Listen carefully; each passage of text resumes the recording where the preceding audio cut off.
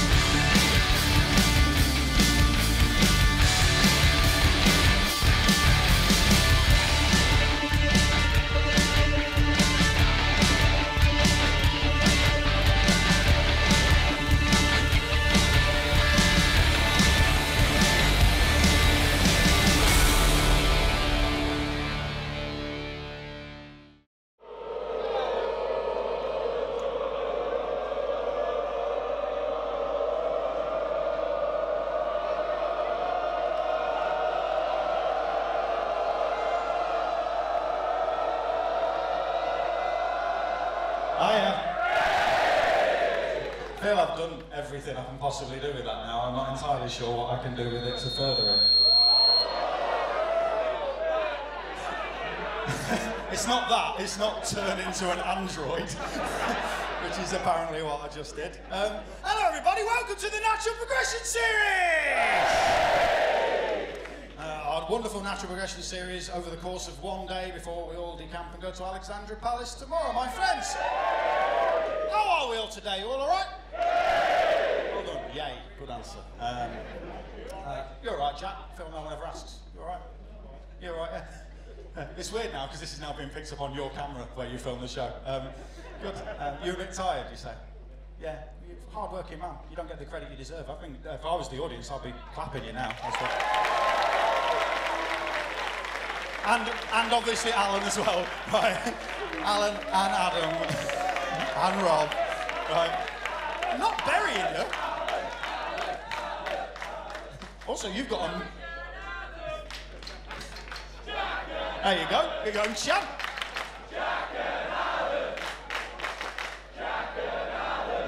Awkward. Awkward now for everyone, isn't it? Anyway, welcome everybody. Couple of things. Obviously, you may be aware you can slide into my DMs. There's a couple of DMs I need to point out. All right. This is the first one. This is from Charlie. Charlie from Manchester. Where is Charlie from Manchester? Hello, Charlie. Oh, hello, Charlie. I met you before. Charlie says, let's try that again. It's Charlie, everybody! Thank you. Also, as well, I've never seen so many shorts on the front row before. What a wonderful, wonderful day this is for everybody. Says, hi, Jim. Quick one from me. We're travelling down from Manchester for the Natural Progression Series. I attend all the Manchester shows as well. I've met you before, Charlie. It says, for this show, I am bringing my dad, who is doing his first progress show.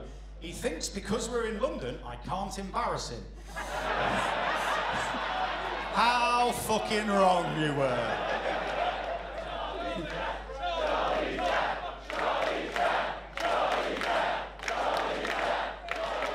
Could you please read out this message to prove otherwise? Oh, and he's Australian, so don't mention the Ashes or we will never hear the end of it. So, Charlie's dad. Charlie, you can sit down, Charlie. Charlie's dad, you stand up a minute, right? Aren't you Dr. Alan Kennedy off of Neighbours? Oh, sorry, I don't fucking know. Alan Kennedy was a footballer who played for Liverpool, didn't he? Well, no, don't sit down, dickhead. Fucking get back up. Right? Nice and loud so everyone can hear. What's your name, Charlie's dad? It's Paul, everybody. Hello, Paul. Stay stood up, right? It's not every day I get to do this. Don't sit down, Paul, right? This is from Craig, right? So this is, Craig sent me this message. Craig, I'm hoping, Craig, your Twitter handle is SaveUsY2Craig, you fucking dick, right? You've had too much of a little bit of the fucking bubbly, you bellend.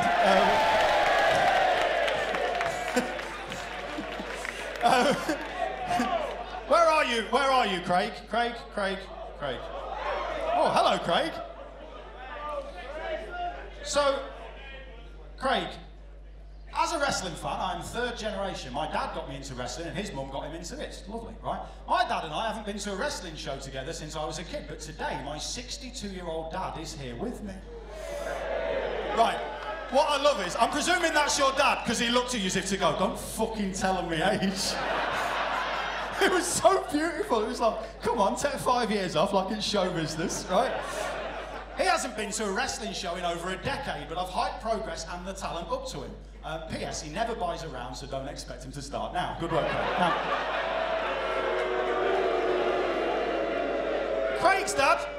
Craig's dad, if you could just stand up for a second. What we're going to have here, we're going to have ourselves a good old-fashioned dad-off. That's what we're going to have.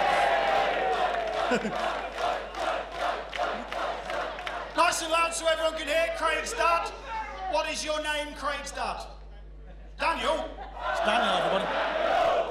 So Daniel and Paul, Daniel and Paul, Daniel and Paul. We're going to decide which dad we like the most, and the other one will be excommunicated. Okay, so. Paul!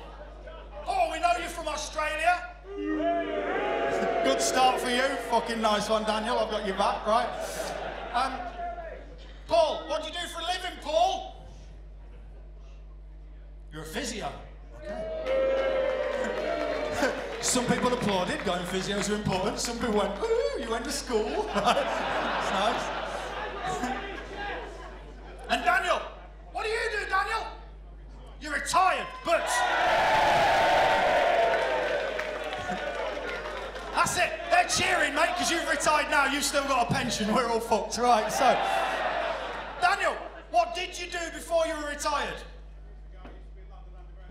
London Underground train driver. Oh, strong geographical connection. I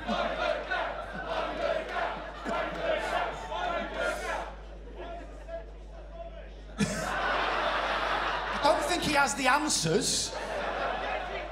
Okay, Paul, what would you say the best thing about your son Charlie is? What would you say the best thing is? What would you say the best thing about him is? Don't fuck this up. What would you say the best thing about him is? He's a wrestling fan. Yeah, the smart people here have gone, he's got nothing. He's just tried to appeal to the crowd. It's okay, we've all noted it, Charlie, don't worry.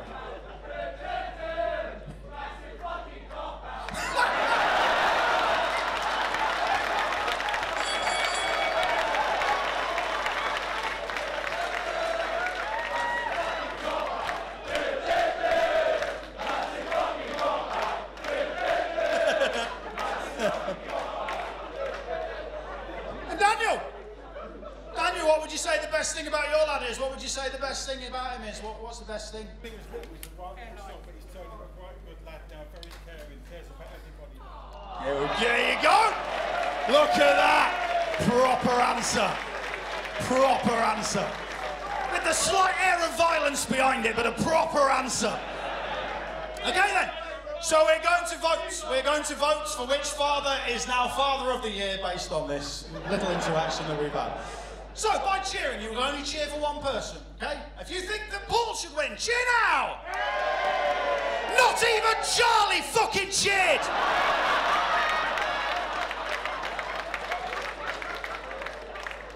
I feel this could be quite reverberating here. And if you feel that Daniel should win, cheer now! There you go, Daniel. In fact, fuck it. Round of applause for both our fathers over there. Good.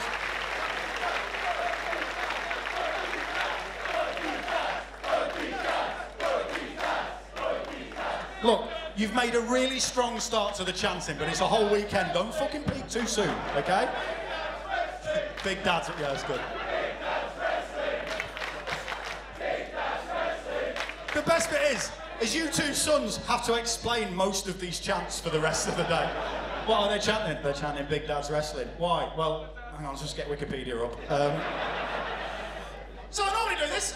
And obviously the fathers need to be involved in this. Give us a cheer if you've been to see Progress before. Nice one. Give us a cheer if this is your first time.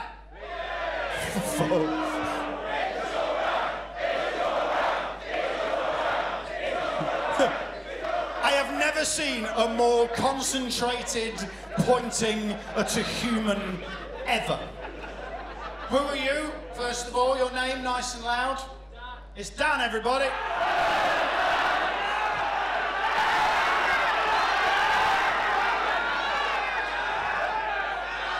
See, Daniel, technically you're a Dan, but you knew to say Daniel to avoid this happening. Because you've learned. This Dan hasn't. Dan, where are you from, Dan? South Wales? A brief pause where people went, do we like them? Yes. What do you do, Dan? What's your job? You're currently unemployed, but you're a music teacher.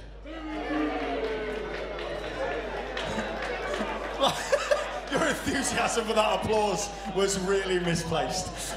Just clapping really loud. I mean, he wasn't. I mean, technically, because he's a music. I got it. Technically, right, if he is a music teacher, the way you should have clapped should have been with 2 fingers, just like that, in rhythm time, which is a really fucking good music teaching joke. And how long have you been unemployed for, mate?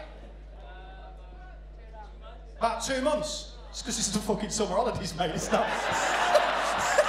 They just shut the school. Do you know you can go back next week? It'll be open again. You'll still have a job. Fucking hell, Dan. And Dan, what's your excuse for taking this long to come and see us here? What's your excuse, Dan? What's your excuse?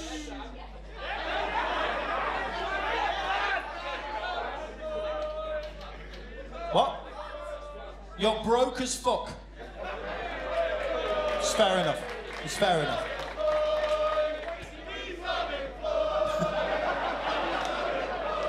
Right, stop. Right, Dan, stand up and make them sing that in a fucking round.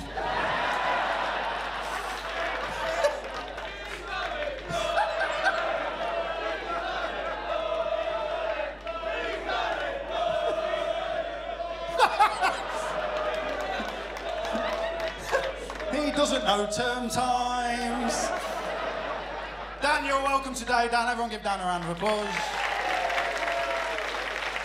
So, whether you like the 2 dads or whether you're Dan, whether it's your first time, whether you've been to see us loads of times before, obviously, we want you to have a good time today. Drink what you want, shout what you want, but please be considerate of the people around you. And remember that here in Progress, there is only one rule, and that rule is this! Don't be a dick! Excellent stuff. Here's Joel, everybody, making his way to.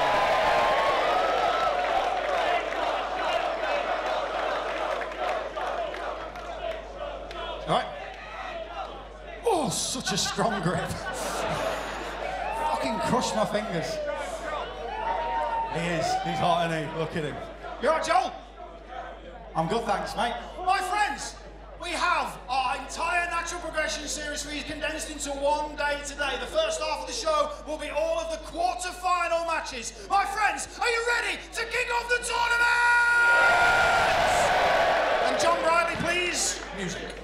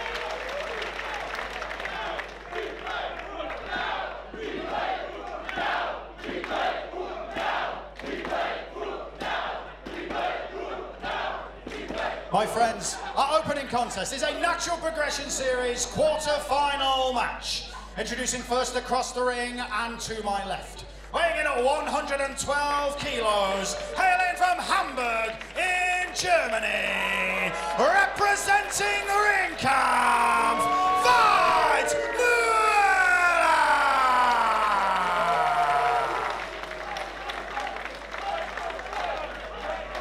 And his opponent in the corner to my right, weighing in at 165 pounds, hailing from Old Street in London, he is the master of the half crab, the OJMO!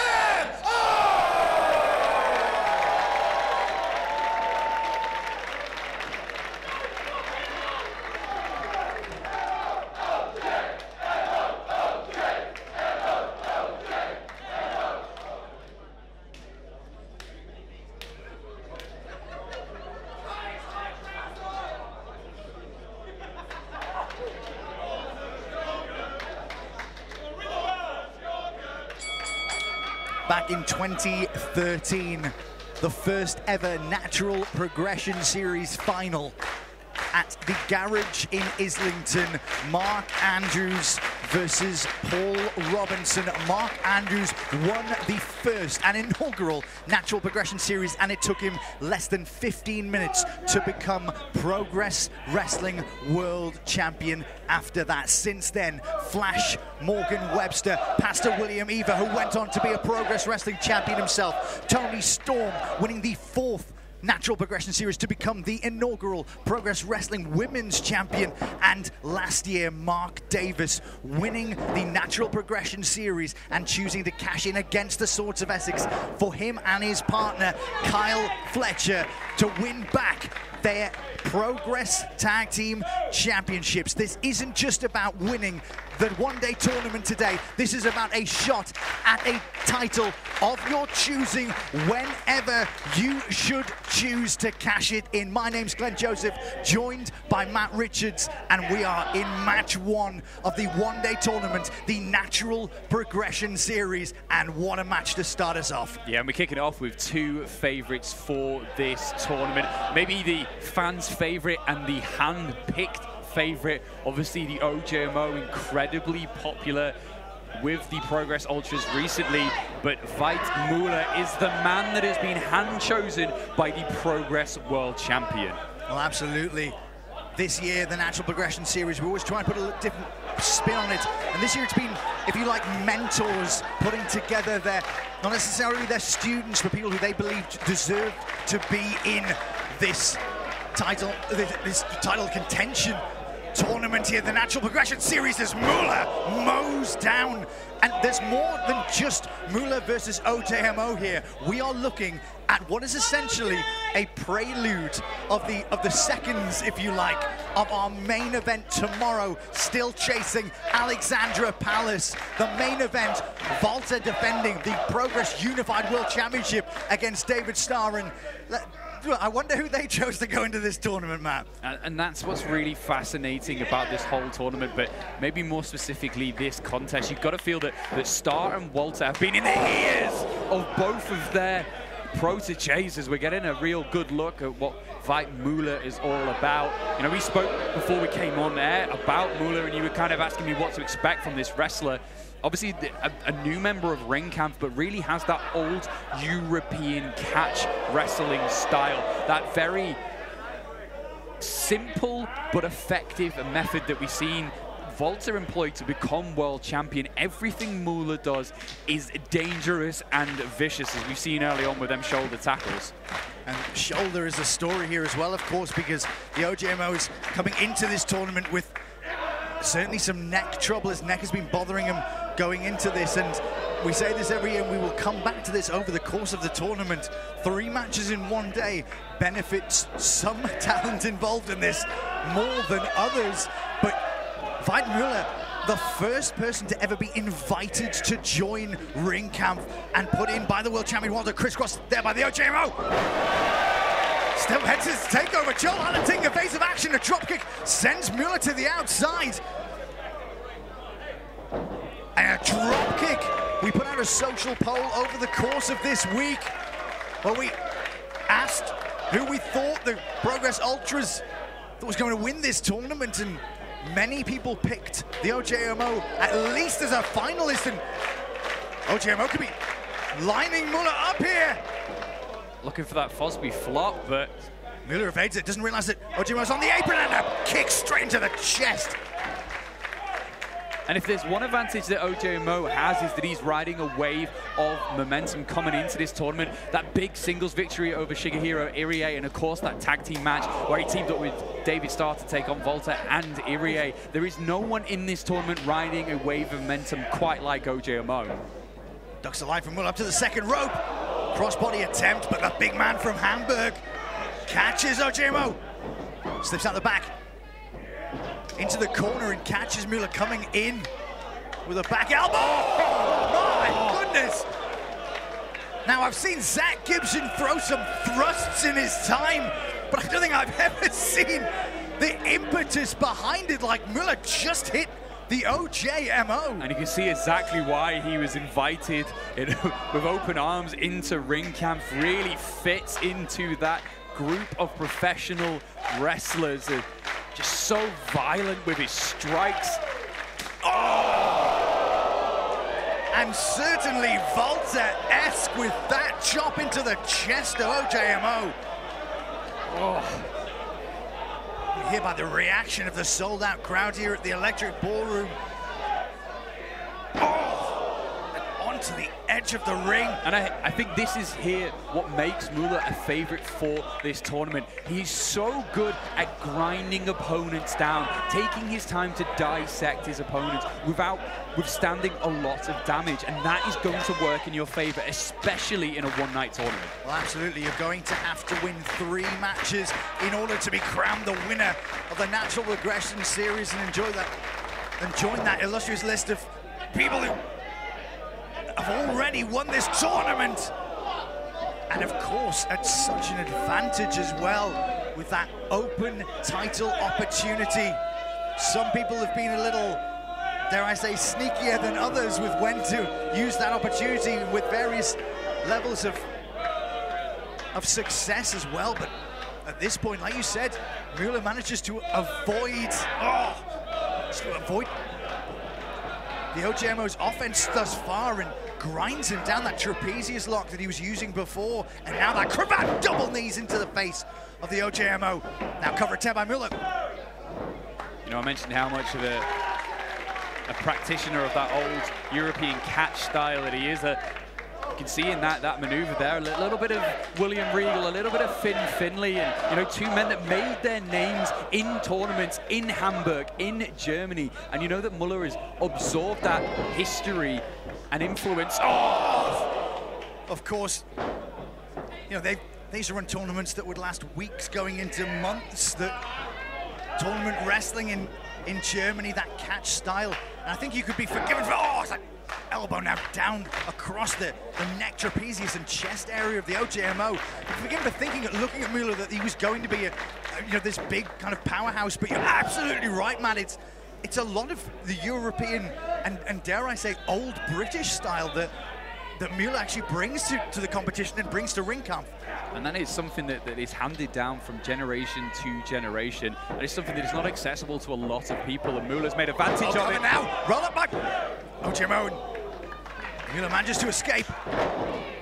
OJMO going to the leg. That's certainly a good idea to chop down the much bigger Veit, and now clubbing blows into the back of the OJMO. Now the point of the elbow between the shoulder blades.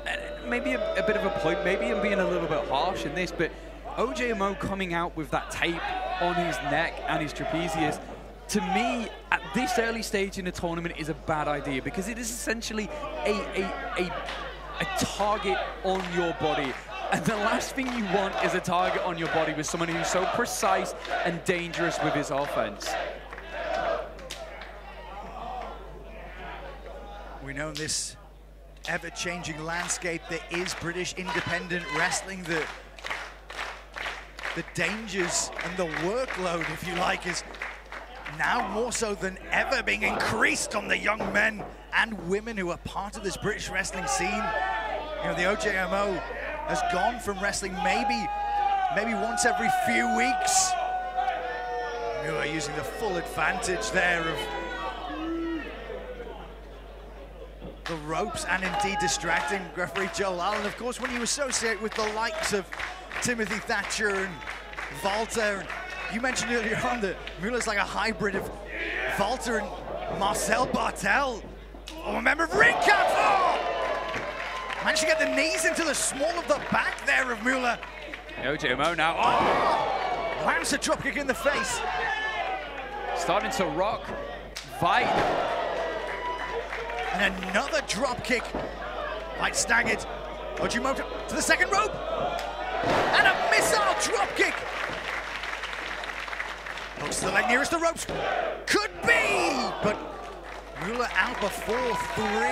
That's the difference between the OJMO of a year ago and the OJMO of now, is that with those reps in the ring, with the amount of matches that he's had, you gain experience.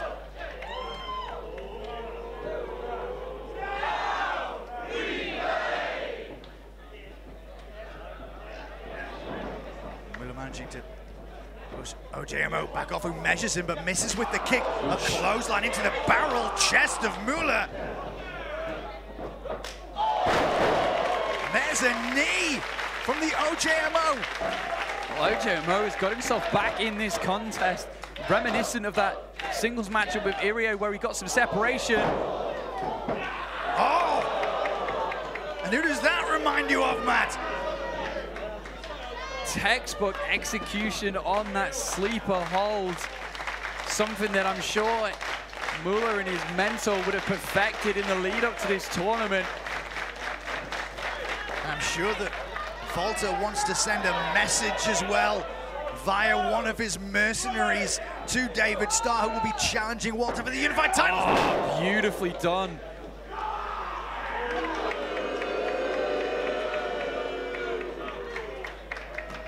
Mueller with the takeover. Oof. OJMO catches him coming in. Oh! What a connection from the OJMO.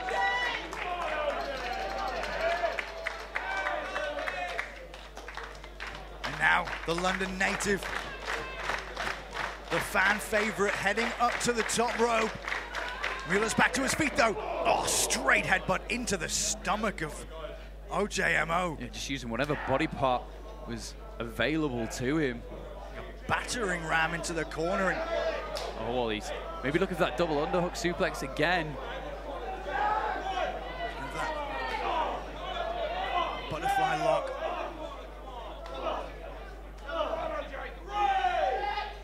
Oof. Headbutt. As Mueller prone. OJMO, top rope. Almost mocking. Oh, low down from OJMO. Inside legs hooked. Oh. And Mueller just makes it out before 3. Or maybe just a little bit of psychological warfare directed at the Progress World Champion there. We mentioned mentors and proteges. OJMO owes a lot to David Starr, and he would certainly like to send a message by not just advancing in this tournament, but by beating Mueller. Oh, Mueller. Oh, a slap by Mueller. He's only got a side lock on. Oh no, he's got it in there. That's in deep. Goes from side control, but now OJMO trying to drop that left shoulder. Trying to transition some of the pressure, but he needs to turn away from the bicep of Mueller, not towards it. Pushes himself back. Cover! OJMO driving with the legs, but only manages to get a 3. Now, rolls through! There it is! The monster of the half crab! Mueller fighting to get near that rope! And Mueller turns! The winner of this contest, the OJMO!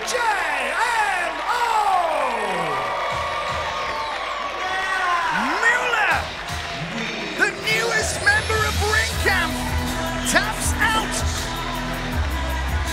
to the single OJMO! And he certainly left his mark on the OJMO. And for a debut here in Progress, considering this is a man who was in a car wreck, and incidentally is why we never saw him tagging with Walter in the first place. I mean, Veit Mueller is legit, but the OJMO seems to find a way, and that's what he's going to have to do. One down, and if the OJMO is going to win this natural progression series, 2 to go. But like you said, Matt, there is a target on that neck.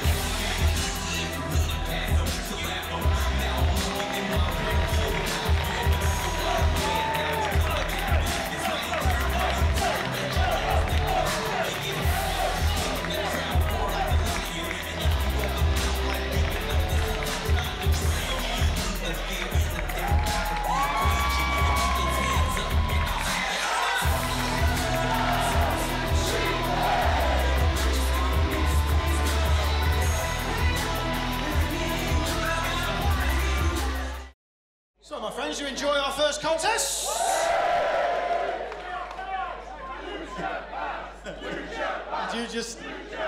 Did you just shush the crowd as you got into the ring? I'm certain they started chanting Lucha Paz and you went, shh, fucking keep it down. How you doing, Lucha Paz? Everyone's favourite luchador referee. You doing all right? Have you learned any new tricks lately? No. No. Have you not? No. Right, 1 second, excuse me. There's someone over here who is genuinely convinced that you know loads more tricks.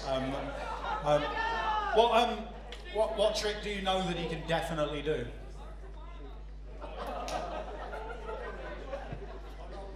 He can definitely do a roly-poly. Come on, fucking do it. Yeah! Look at that!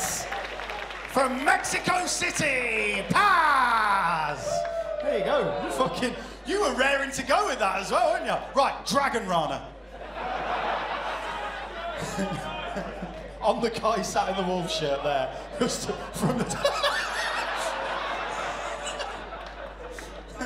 Good work, oh, well done. Paz deserves a round of applause for his roly-poly. They do that. You must, also, you owe him a drink because he fucking let you off there, didn't he? Whatever he said, you would have had to have attempted it, and he said roly-poly, and it was something you could do, so fucking well done. My friends, are you ready for our second tournament match? John Briley, please, the music.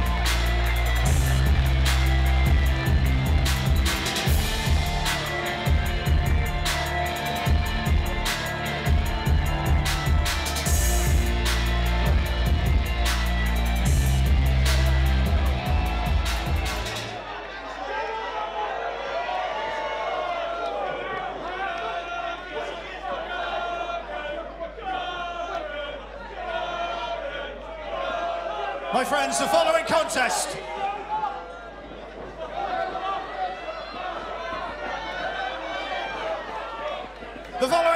is a Natural Progression Series quarter-final match. Introducing first in the corner to my left, weighing in at 180 pounds and hailing from Edgware in London, this is the heavy hitter, Malik!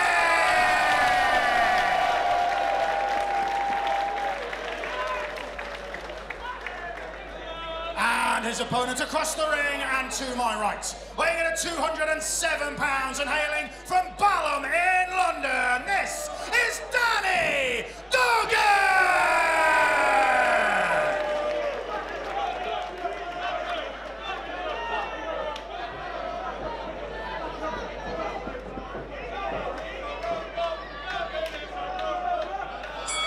The second quarter-final match of the Natural Progression Series, and well, I think judging by the pre-match animosity, if you like, between these two men, it just goes to show how much this means to both Danny Duggan and Malik.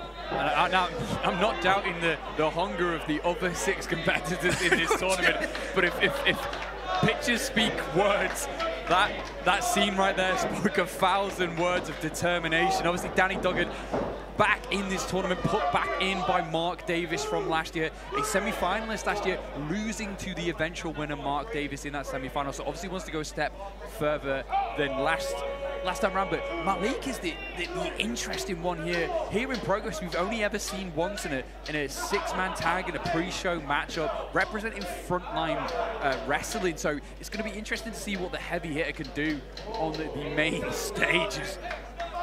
Well, the heavy hitter has been waiting for his opportunity. Oh my goodness! And the heavy shots are coming early here. Malik, Duggan off the ropes, over the top, head of steam. Oh, and eats a front kick from Malik! There's that strong style, and let's not forget that Danny Duggan training in the LA dojo under Tira Shibata. I mean, this is not a man who has just been existing in the southern wrestling scene. This is a man who has gone around the world to learn his craft. Oh, Saito suplex. Malik, good night. And we can see that maturity now. Oh, pin with the knee almost on the jaw of Malik there by Danny Duggan. You know, our broadcast colleague, Fraser Thomas, has been talking to me about Malik and said that you just wait for this firecracker to get lit and go through this tournament. Fraser really believes that there is so much potential in Malik, but you've got to feel as well that Duggan... Snap suplex into a lateral press by Duggan. Coming in from last year, it's going to feel like he missed his opportunity. And how many opportunities or how many second chances do you get in professional wrestling? So both men are really incredibly fired up for this contest, but seems to be that Duggan's getting the early advantage. Malik, striking style, going for the knee of Duggan. Duggan absolutely in the best shape of his career. When I spoke to him earlier on, he said he does over 500 squats a day, heavy weights at least 5 times a week, a meticulous diet, and of course you can see it in the maturity and not only the physique of Danny Duggan, but the way he's starting to employ his, if you like, his attributes to the way he wrestles. Duggan with a head of steam. Malik misses. Oh! Shotgun drop kick by Malik. Urging Duggan up. Oh, and a drop kick into the corner. Cover now. Only a 2 again. And I think it's fair to say that both men here are low on the favorite poll, especially to this audience, which if you're in that position, that's going to fire you up because they have a chance to prove absolutely everyone wrong. I mean, the winner of this goes into a semi-final against some of the favorites in this tournament, regardless of results coming up. So you've got to think that... Oh! Malik with a diving back elbow. Now's an opportunity with the cover. Only a 2 count again. And you think back to that third MPS when Pasta won that tournament. No one thought that Pasta would win that tournament. And then no one thought that he'd go on to be a Progress World Champion. And when we put it in such a combustible environment of having a one-night tournament, this is the night where you can become a name in Progress. Well, there's also something that goes, oh, big knee by Malik, and then a strike, and they call him heavy hitter for a reason. Here goes Malik. To the side of the head of Duggan again. Now rolls him back, inside legs hooked. Duggan's out before three. Is the mentors watching on, whether it be internationally. I've literally just had a Skype call from, I'm not going to tell you who, but one of the mentors in this tournament who was asking, could you just prop the phone up so I can watch this while it's on? And for those who are here, the likes of Paul Robinson, who put Malik forward here, who Malik credits as the best UK wrestler, the best wrestler that the UK has ever produced, and that obligation that these younger kind of proteges have. Oh, what a standing dropkick by Duggan. And what an endorsement to have from Paul Robinson, one of the finalists in the first ever MPS series. So Robinson clearly has a lot of stock in Malik, as does his tag team partner Will Ospreay, who's used him in frontline as well. But Duggan here is overpowering Malik. We've seen the incredible striking ability of Malik, but it's the power and precision of Duggan that's really given him control over this. Oof. Malik with the headbutt sends Duggan into the back of his head. He rolls to the outside. You would think out of the strike range of Malik, who falls back in. And the fact is they've come so quickly out of the gate here, Matt, that you've got to think ahead. What if you do win this match? You then have to go on to a semi-final. And the one advantage you do have being the second match on is that you have the second most amount of time to rest. But you are right, they came flying out of the traps and now are really feeling the effects of that. Malik currently rolling Duggan in, but only a count of two again. Well, Danny Duggan, who feels like he's never found his feet here in Progress. You've got to remember, Danny Duggan was responsible for one of the most impressive matches of last year, credited by fans who then seem to have, oh, chop by Duggan, who then seem to have forgotten about him. Duggan keeps hold of the ropes. Going straight over into that Boston Crab. Malik tries to fight from underneath him. You mentioned that time he spent in the New Japan LA dojo, that Boston Crab showing that he's got his fundamentals down as he transitions here. Duggan escapes, goes back to the leg, but Malik again kicks to the jaw, my goodness. Duggan goes for it again, Malik catches him coming in. Well, Duggan's rocked. Oh!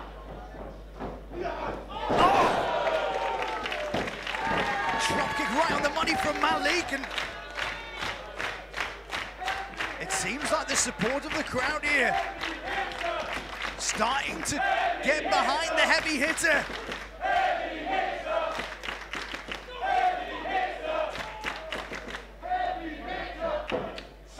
Goes for the knee. Duggan evades, goes behind, and another waist lock. Now Duggan has the advantage, but using the momentum to send Duggan to the outside with the side set from Malik, who now Duggan evades Malik. Very cagey by both men here, but finally Malik manages to land a dropkick. Skins the cat.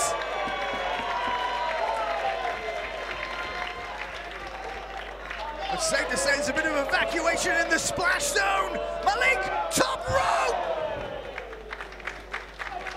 Onto the outside, onto Duggan. It seems to be that Malik is holding onto the tempo of this match a little bit better at this point in time, and starting to see a few new things from Malik in terms of taking risks like that. Maybe that's the time he spent with his mentor in preparation for Paul Robinson, someone who's known for his dangerous strikes as well as his high flying. Well, let's not discount Malik in his international training as well, who spent 3 months at the Kaintai dojo learning under Takumi Shinoku, and the elbow!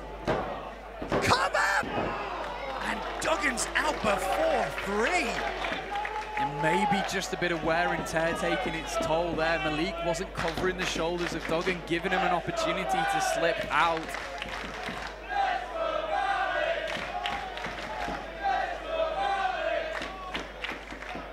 Well, to make it as fair as possible, Matt, the winner of this match will go on to meet the winner of the first contest. So we know that the winner of this match will meet the OJMO, and you've got to think the heavy-hitting style of Malik, or the stronger style, if you like, of Danny Duggan.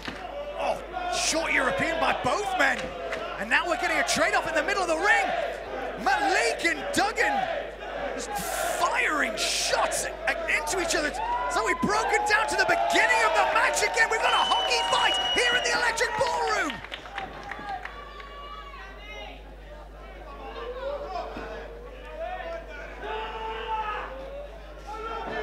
Duggan's back up and eats a back elbow. Malik goes underneath. Duggan on the jaw. That's not something you often see from an enziguri. Half and half on the back of his head. Danny Duggan is out on his feet. You can see the eyes rolling in the back of the head. Oh! Dragon suplex.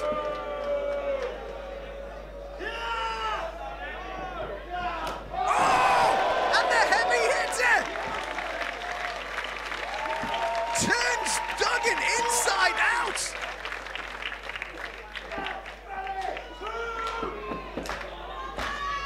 Now, Matt, I know that both of us have been knocked out in our respective sporting/wrestling careers, and sometimes you can wake up in a very funny position, and Danny Duggan looked like his body just folded over itself there.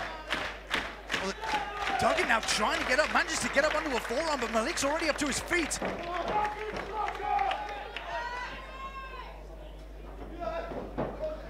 Malik up. Oh no! Caught by Duggan! Power bomb! Into the ropes. Oh my goodness! Spinning tombstone by Duggan! Cover! And Malik just rolls the left shoulder! Somehow. Oh my goodness! But Malik's in a world of trouble! Middle of the ring! Brainbuster! Cover by Duggan! And Danny Duggan moves to the semi-finals of the Natural Progression Series! The winner of this contest, Danny Duggan!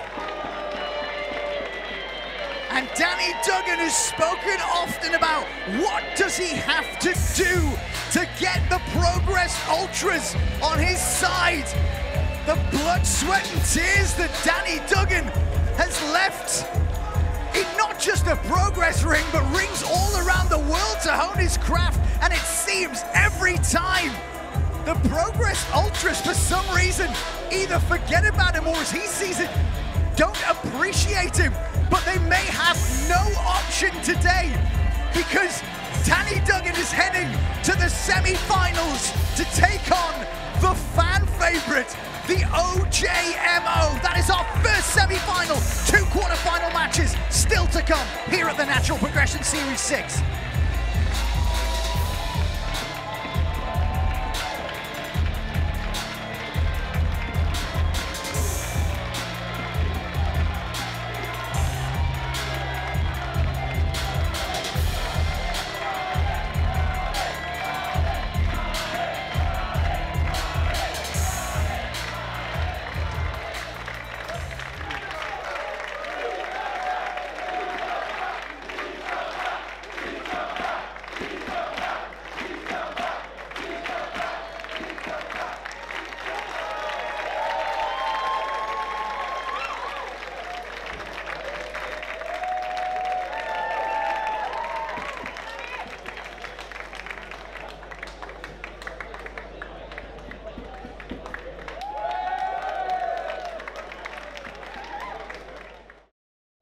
My friends, are you ready for our third quarter-final match? You can do better than that, my friends! Are you ready? Let's go.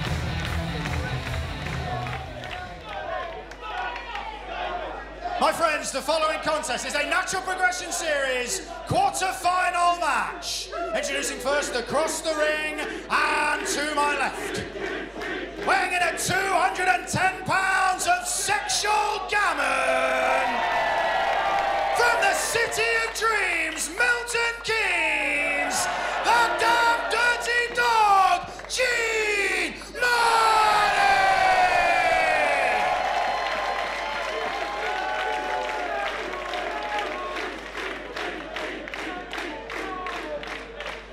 And his opponent in the corner to my right, weighing in at 175 pounds, from Dublin in Ireland, he is the Supreme Suplex Machine, Scotty Davis!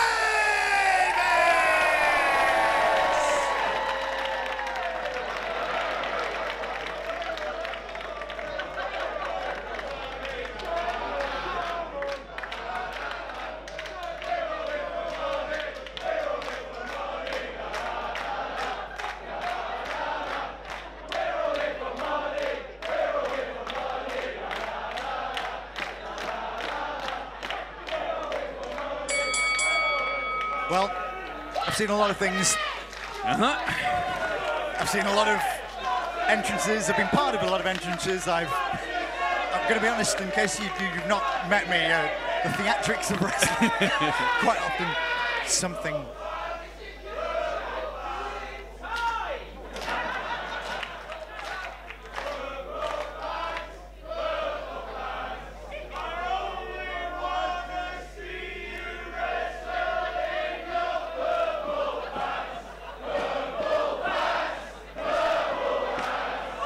I've heard a lot of things sung and chanted here, and two very popular young men, but I've got to be honest, if you burst out of a kennel with a sailor's hat on, you're pretty much my favourite wrestler in the world.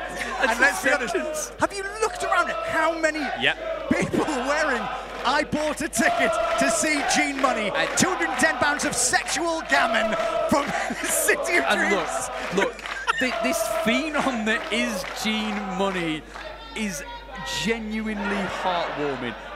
This is the guy that absolutely everyone in this building wants to go all the way. Oh, wow. I've seen Kurt Angle pull his straps down. I'll let go the nipple covers, but look, Gene Munny is one of the most complex people in the world ever. He's a walking contradiction. I mean, this man looks like he's had a fight with a spray tan and lost, but he can wrestle. And the problem for Gene Munny here tonight is he is in there with an absolute machine. This Scotty Davis is 18 years old, and I said before we went live on commentary, he's already won more medals in his life than I've ever done. He's an unbelievable athlete, and Gene Munny's going to have to try and find a way to overcome that.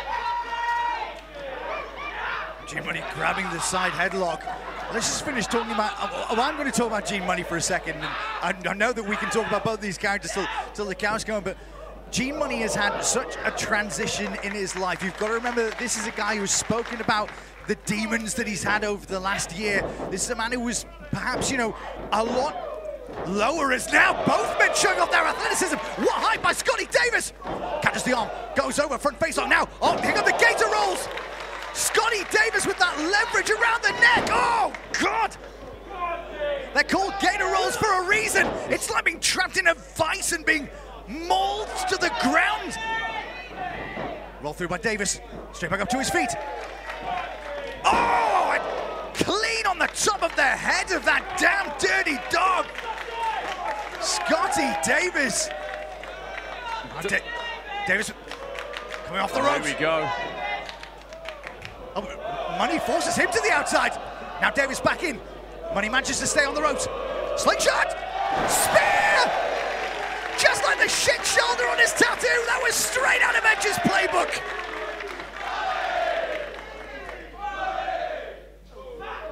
By his own admission, it is a terrible Edge tattoo. Inside out! Sent on by Munny! Come on! Oh, that move right there, I believe, is called the Fats Morgan Webster. But look, Gene Munny is an inspirational human being. He is living his dream, and the only thing that Gene Munny wants to do is fulfill that dream tonight by being the MPS champion. Oof. Oh my God, the Supreme Suplex Machine with a waistlock there, lifting the heavier Munny, now sending him off. But Gene Munny is an inspirational story in an awful lot of ways. He's fought a long time to get here to progress, and that's not this guy. Oof, that's a nasty fall there for Davis on that top rope. And Munny almost waiting for a moment there. Oh, just punishing that shoulder blade to the neck of Davis. There was a really rough landing on that turnbuckle, and Munny will take advantage of it. Single leg dropkick into the lateral press. But Gene Munny doesn't want to be known as just this lovable character. I mean, he wants to be known as this lovable character, but he's fought such a long time to get to progress, to get to this natural progression, and he said winning this could mean absolutely everything to him. Talks about the biggest inspiration in his life being outside of wrestling. Talking about his wife, of course, he's been very vocal about social media and her battles through all of the health problems that she's had. And I mean, everyone's got a story, Matt, and when it comes to the Natural Progression Series, I believe that every wrestler who is up to this level wants to be in it. But Gene Munny said, you want to know true sacrifices? Living! Oh, man. Announced by Munny, could put away one of the favorites. Gene Munny knows about real sacrifice, and as much as this wonderful, fun-loving character, it's designed to entertain. He wants to bring joy to people, but Gene Munny wants to win this Natural Progression Series. That's not to say, of course, that Scotty Davis doesn't. But this is the thing, Gene Munny has to overcome a teenage prodigy.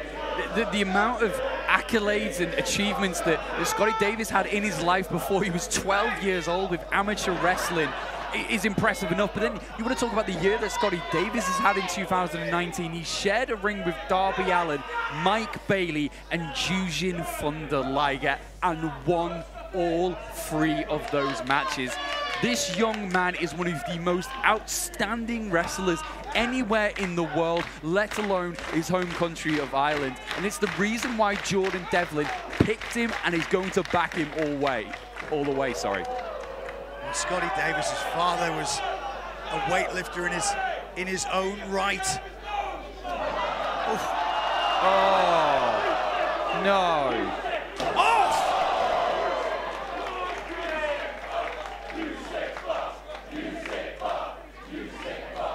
Scotty Davis' father, a former Mr. Ireland in bodybuilding. Oh, what? A suplex by Davis! I mean, freestyle wrestling since he was 6 years old. You mentioned before, Matt, the accolades, a 7-time Irish champion, 3-time British champion, a kickboxing background, submission wrestling background. He's 18 years old. Oh, and he's looking for that spin kick early on. Oh. Turns around. Oh, German with the bridge. Manages to maintain waist control. Munny's looking to that top rope, trying to get there. He's got a leverage advantage. Oh, no. Oh, Regal Plex. Oh, dumps him on his head. Deep cover by Davis. Oh. But Davis is still, again, going back to that neck. Yeah, it might look like the Supreme Suplex Machine is firing up his cylinders, but one of those cylinders is faulty. That neck is giving him a lot of problems. We obviously saw that fall early on, but he seems to be getting the suplexes. Oh, hang on, looking for that supremacy. Gonna roll the dice. Gene misses.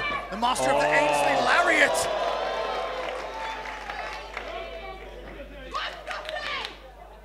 Now positioning Davis. Oh! Northern Lights release suplex, giving the Suplex Machine a run for his money there. God, you're good. Here comes Gene Munny! Oh, wiping Davis out on the outside! Now the adrenaline's pumping and that damn dirty dog sends Davis back into the ring. Needs to follow it up. Keep him off his guard. Oh! James Blunt, forced trauma. Covered! Oh. Ricochet and Davis off the mat. That whiplash effect is only going to increase the damage already done, but somehow the teenager from Ireland gets a shoulder up.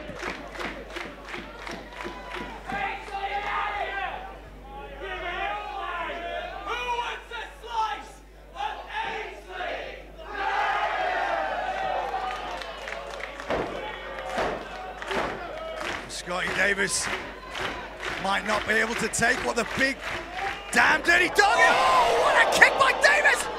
That's hilarious! Munny can do it! Shoulders down! And Davis is out before 3! What? And now, Matt, psychological advantage to Scotty Davis, if not the physical one.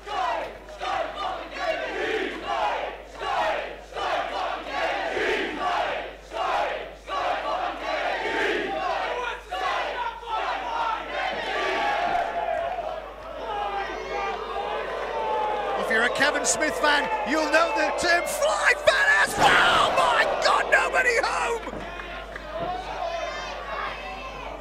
Davis now, elbows into the side of the ear.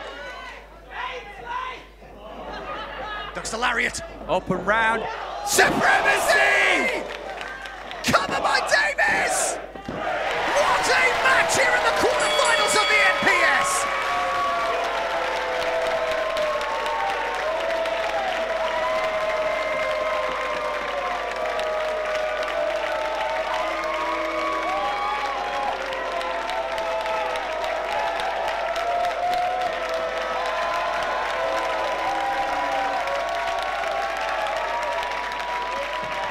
The winner of this contest, Scotty Davis!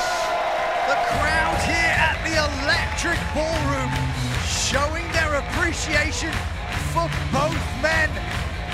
That damn dirty dog, Gene Munny. But we said at the beginning of the contest that he loves bringing humor, he loves bringing the joy to professional wrestling.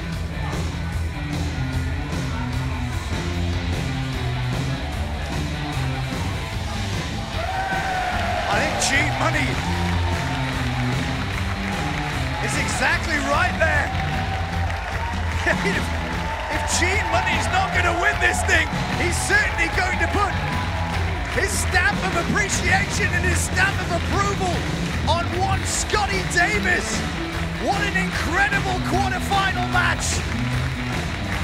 Here in the Natural Progression Series, Scotty Davis moves on to the semi-finals, and he will meet the winner of our final quarter-final match, which, Matt, I think is coming up next.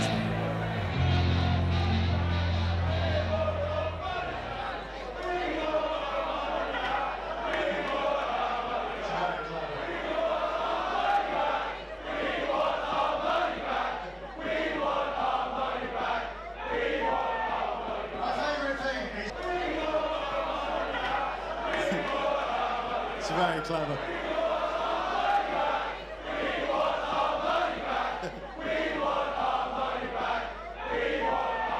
My favourite thing is, like, who remembers the WrestleMania when Rusev came out in a tank, right? No way near as good as a man coming out of a kennel, I think. Please, listen, right, I want you to give up for everybody you see during the Natural Progression Series, but Gene Munny is an absolute fucking legend for all the stuff he's done this week. Not just promoting the fact that he's here, but promoting the whole show, so he deserves a round of applause as well.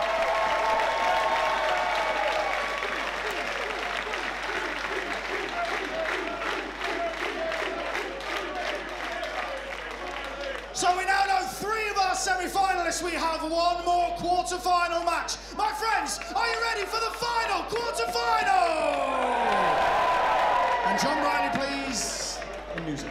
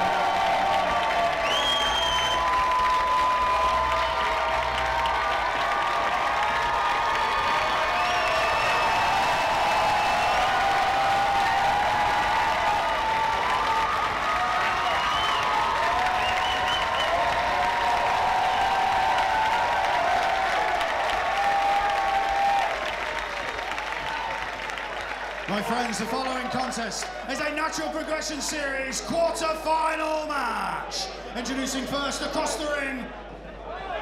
Earlier this week, Jim, my name was dragged through the mud on Twitter. You put an A instead of an O!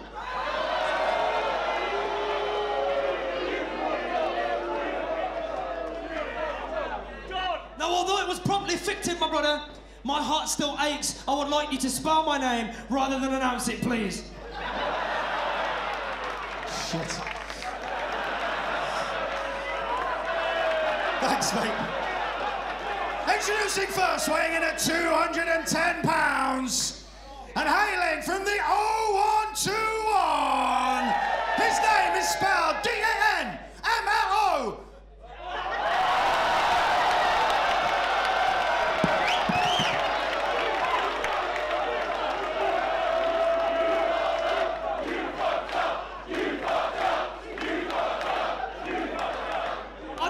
That this man is fucking off in about a month's time, I'll give you one more chance and I'll leave you with your teeth.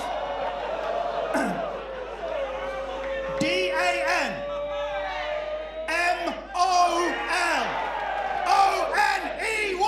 Dan Moloney!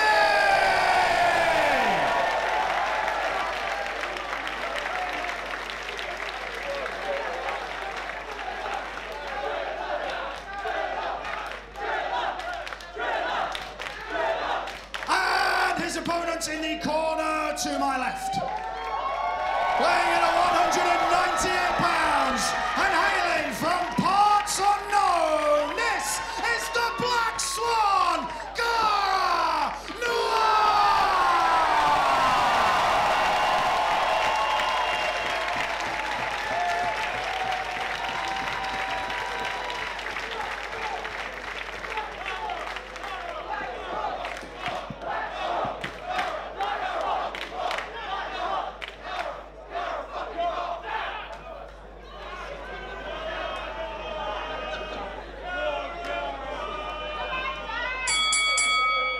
Myself and Matt Richards are always, well, I think we're fairly straight down the middle when it comes to calling this impartially. But when we talk about two men who represent the two opposite sides of this industry that we love so much, I have to believe that there is a lot of Cara Noir in my side of the table and a lot of Dan Moloney on yours. The theatrics, the finesse, the beauty, the art form that is sports entertainment or professional wrestling, whatever you want to call it, and Matt, the violence. It's as simple as this: is performance art versus the art of violence, and this is exactly why we love this. I mean, I am biased when it comes to Dan Moloney, a young man that I have known almost from day one. Someone that comes from a background where everyone he knows is either in prison or working a dead-end job or has never gone anywhere in life. This young man had a start in life that completely set him off at a back foot, but... Sorry, Matt, Cara Noir! He may not have the size advantage, but he is trying to wear down Driller!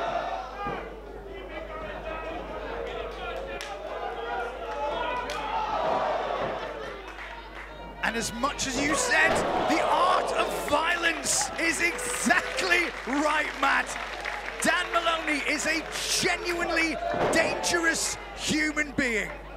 And he's just fueled by that frustration that he's had, that he's come from. The only thing that Dan Moloney ever wants to do is have a fight, get paid for the fight so he can take care of his family. And this is exactly what MPS will give him the opportunity to. You know, as much as Cara Noir, and we will get to it, has been overlooked, Dan Moloney is someone that's always been overlooked.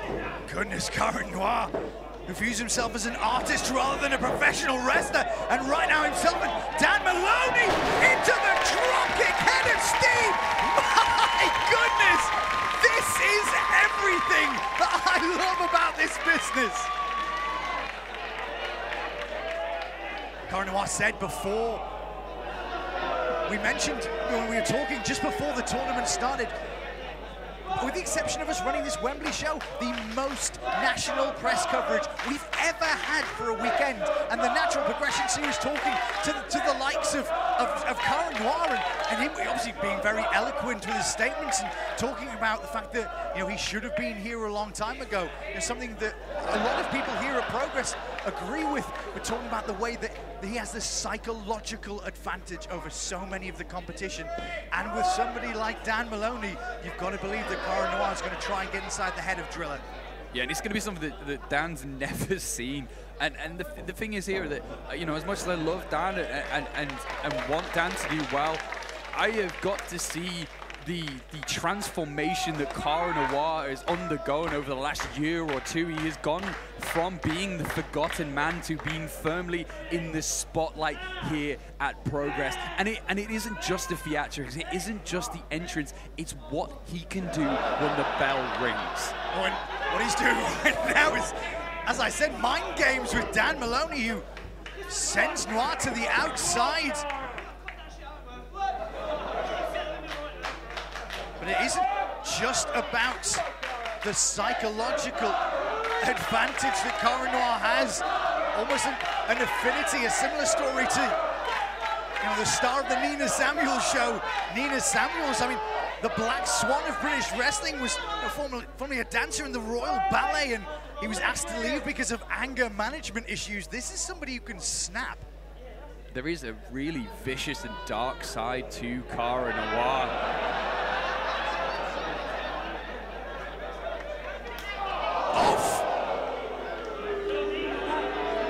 And this is something that Dan, you know, usually does in his matches, but this is something that Dan might not want to tap into.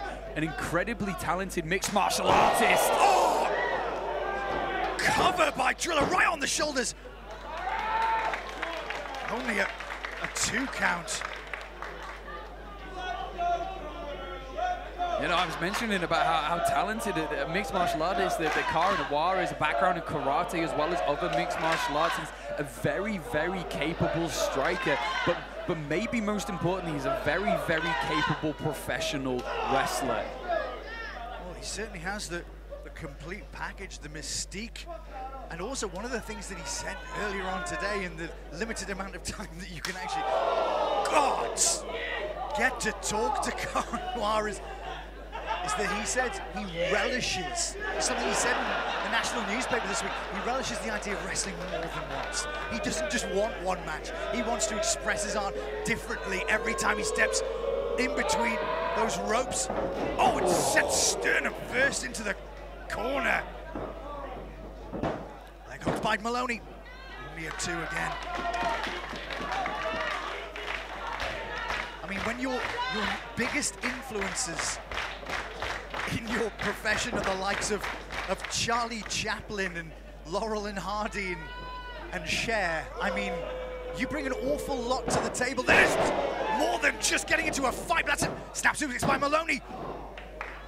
And let's be honest, when it comes down to a fight, I've got to be honest with you. If I'm looking at my roster, there's 2 men that I would pick to go with me to a fight. One would be Paul Robinson, and the other would be Dan Moloney. Yeah, and he's going to have to try and bring the fight to Cara here, using that up kick perfectly, and you can see that Cara Noir holding his heel there on his left foot, and that's obviously something that is now known with Cara. He wrestles barefooted, but the impact on a lot of landings comes down with all the pressure on the ball of your foot, but... Oh, and that may be poorly advised from Cara.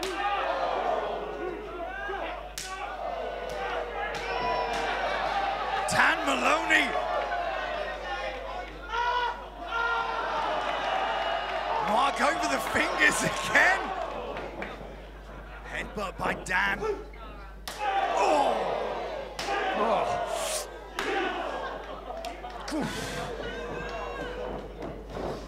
To the corner. Moloney with a big clothesline. Noir up on the shoulders.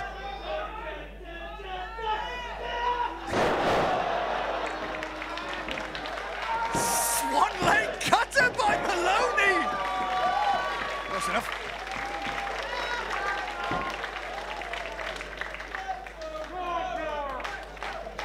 Dan Moloney, who was put into this this tournament, of course, by the godfather of British strong style, the former Atlas Division champion. We'll see tomorrow in action with Tyler Bader's Mustache Mountain against Matt Riddle. Oh, Moloney, they're looking for that driller. We've seen the damage that can do. Whoa. Cara Noir was put in this tournament by Chris Brooks, another kind of... Oh, there's one of them swan woos from Noir. Massive impact, just ricocheting Moloney off the turnbuckles. Noir goes into the corner. Oh, but catches Moloney this time. Head of steam. He goes Noir. That's him with a forearm again. Sam avoids Moloney. Goes behind. Waistlock. Oh! Onto the shoulder of Moloney with that German suplex. Oh, rude awakening from Noir. Cover now. Cara Noir cited Rick Rude as his, and this says a lot about a human being. When you're a child and your favorite wrestler is Rick Rude. Crowd now split between Driller and Black Swan. Oh, there's that sleeper hold. Well, the blackout sleeper has put so many people away. Trying to get some extra elevation. Oh. And there's the strength. If you're gonna look at percentage of body fat on wrestlers in the UK, I'm pretty sure Cara Noir is gonna be towards the bottom of that list. But Driller now up to the top rope, front face lock. Oh my goodness! Superplex by Moloney!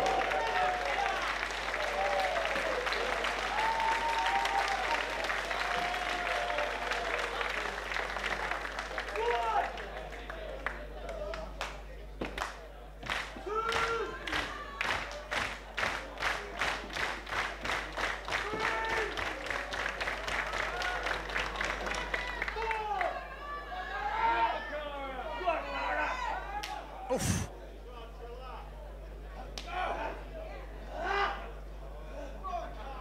We've got a strike battle in the middle of the progress ring. Would you believe it's Cara Noir who's coming on the... Oh! Commentator's curse, I take it back. Ripcord! Into the black hole slam! Lateral press by Moloney! Noir's out. Oh, no, here we go.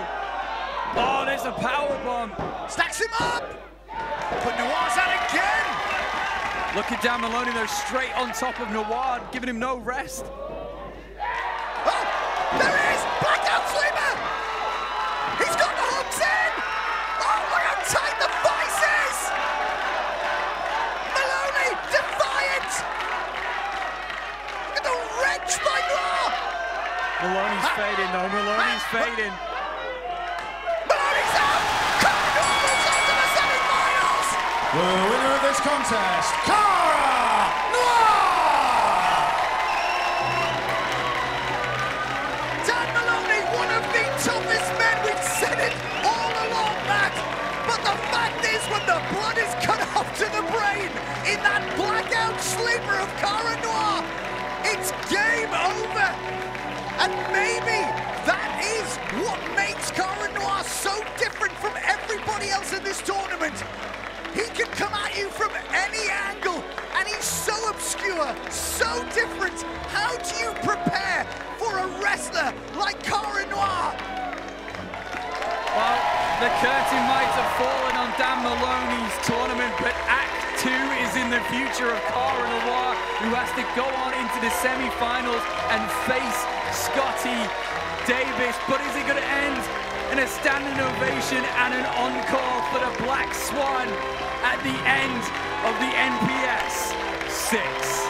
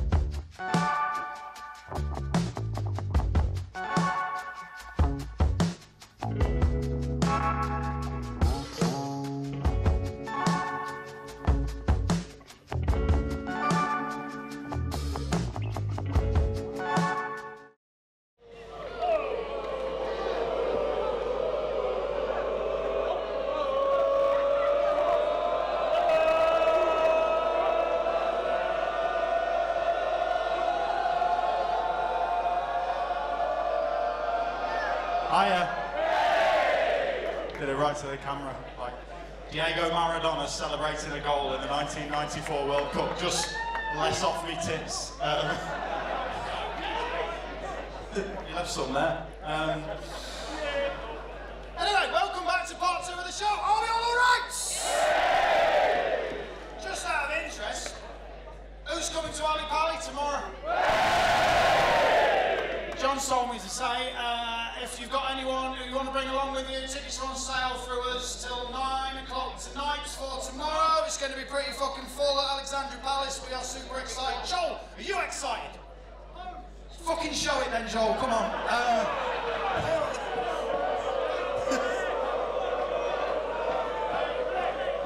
See,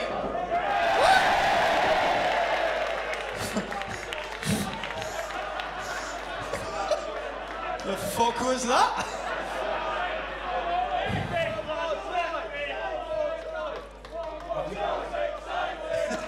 Thank you.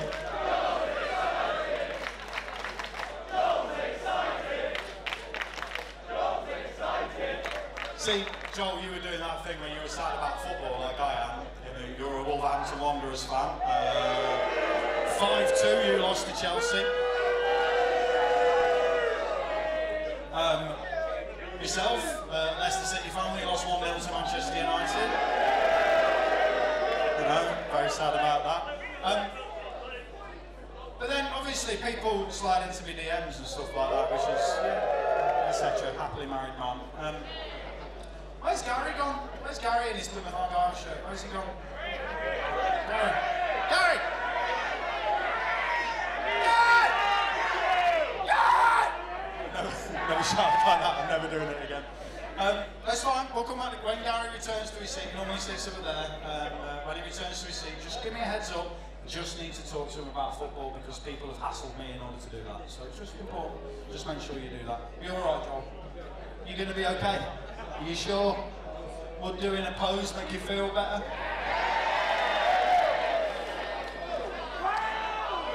If you would like Joel to pose, cheer now. If you do not care for this gimmick, cheer now.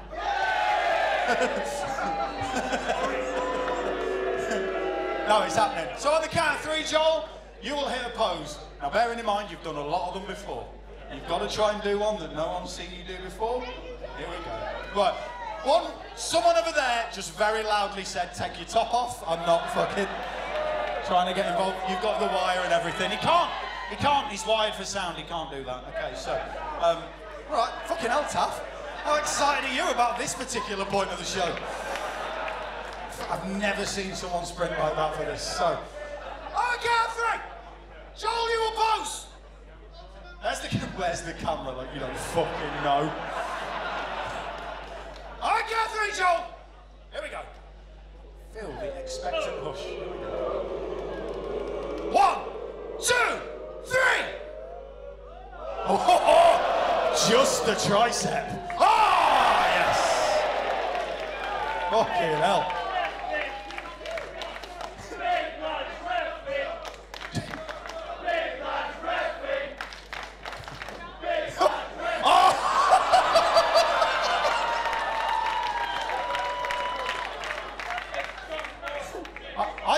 Audition to be in Magic Mike the musical. Joel's back. Oh, there's Gary. Gary! Gary, come in. I need to talk to you, mate. Come in. Gary, come on. Come on, I need to talk to you, Gary. It's important. Here comes Gary. Gary. Take your seat, Gary. This is important, Gary. This is Gary, everybody! Gary's a good lad, I like Gary very much. Gary! Gary, so this is someone called Mark Heron sent me a message. Where's Mark? Hello, Mark. This is Mark, everybody. Says, hi, Jim. My mate Gary is wearing his Plymouth shirt today. As they played my team, Port Vale. You should be booed just because Robbie Williams supports you. We've all asked asked him what the score was, but it would be awesome if you could ask him how Plymouth got on against my team, Port Vale, today. So, silence, please. How did Plymouth get on today, Gary? Abandoned. Let's try again. There wasn't a sea mist rolling into Plymouth. How did Plymouth get on against Port Vale? Lost 1-0. Okay. I mean, you built that up, Mark, for a 1-0 win. To be honest, you want to sit down. Have a round of applause for Gary.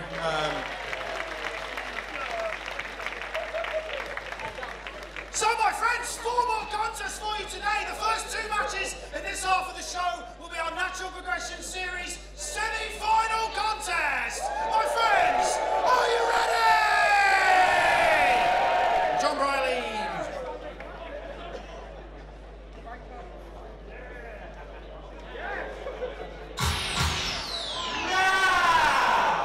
Now we play.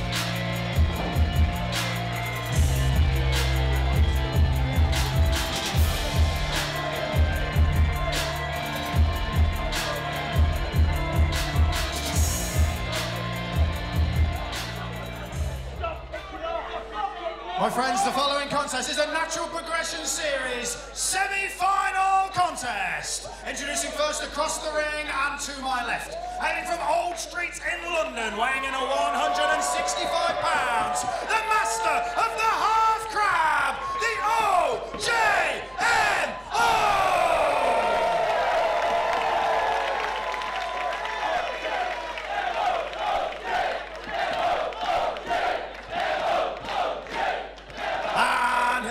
In the corner to my right, weighing in at 207 pounds and hailing from Ballroom in London, this is Duggan!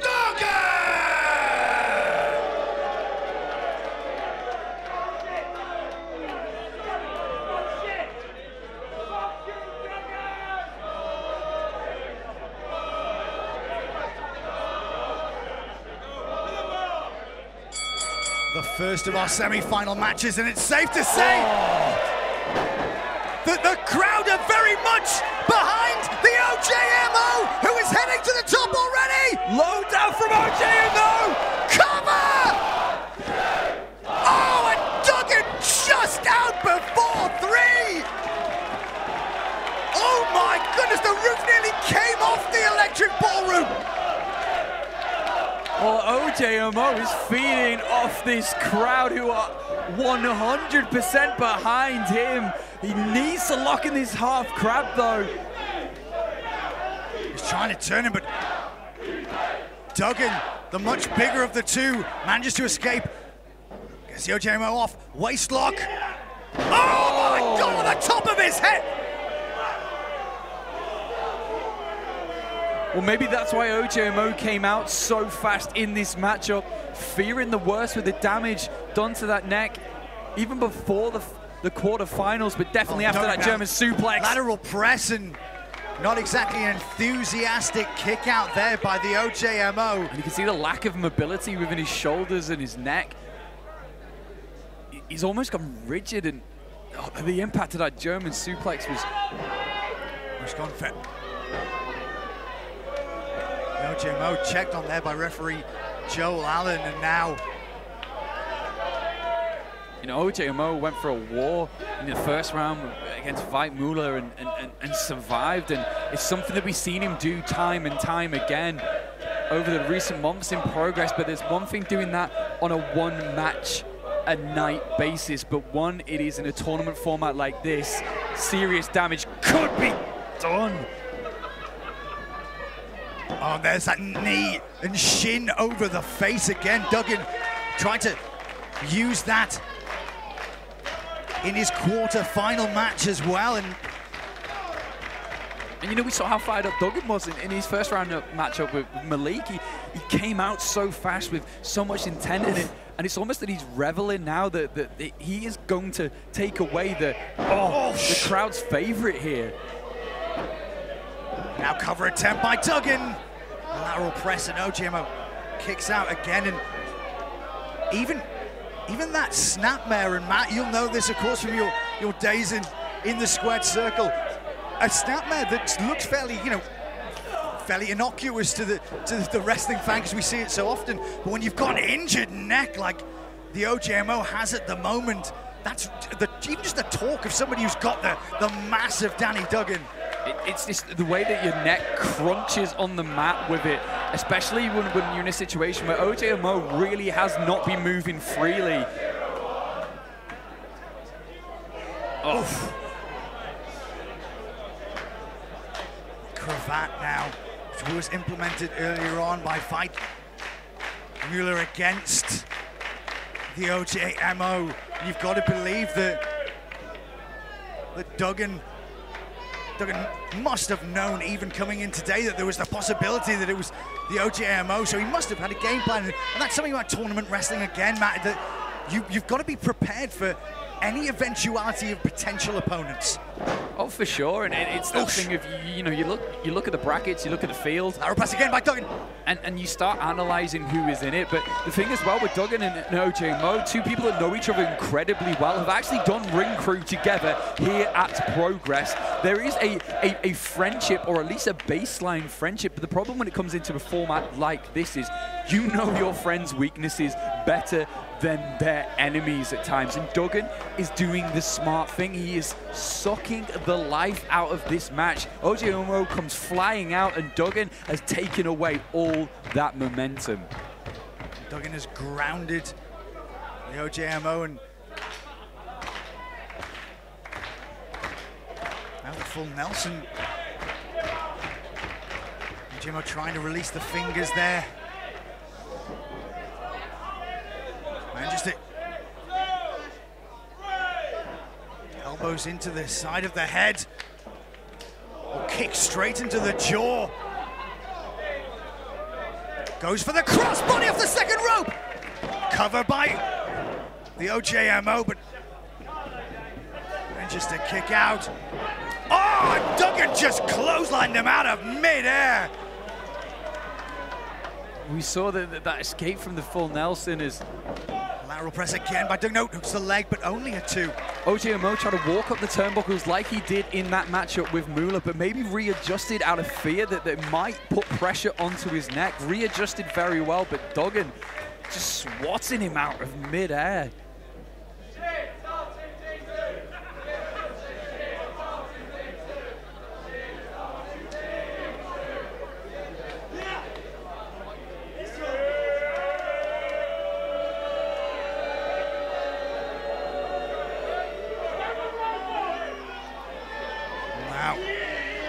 Trying to power the OJMO up, but OJMO trying to kick his legs out from underneath him to change that leverage advantage, but there's forearms into the smaller back of Duggan. Duggan sent to the outside. OJMO creates some separation. And you know when he heads to that corner, high risk, but is it going to be high return? Oh my God! Absolutely cleared! Duggan out with that Fosbury flop! And maybe now we do play!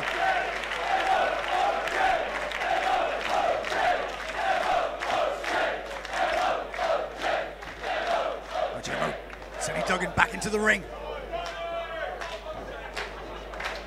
Underneath the bottom rope. He's going for the cover. I'm sure at this point, OJMO has... Oh, we're going up to that second rope for the spiral. Top rope! Oh! Covered by OJMO! Oh, OJMO is using these bursts of adrenaline very, very well, but I can't help but hold my breath every single time he goes for a high-risk move. I get it, I understand the importance of needing to win this match, to needing to win this tournament, but... OJMO, I think, going for that. I wish he was going for the knee pad there or not, but sent off by Duggan. Rolls through into small package. And very, very late kick out there by OJMO, who's slow to get up as well. Crisscrossed by OJMO, catches Duggan with the knee. Oh, and now, pulling down the knee pad. Head of steam mat. Oh, another one of those knees, side of the head. Cover! Oh, Duggan's out again. Just draping his lifeless body over Duggan.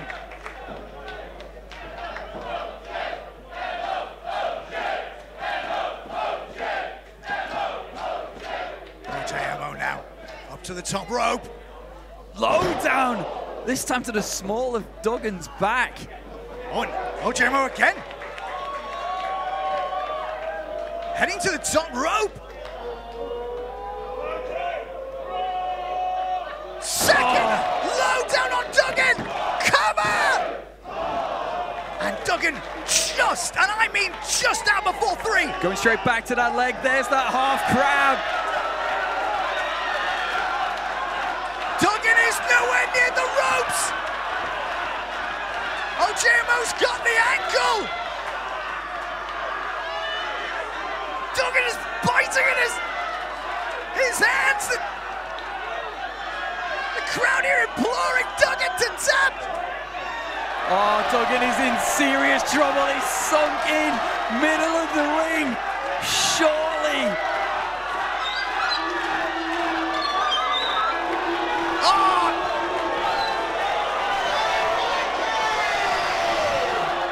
Hang on. The present William Eber.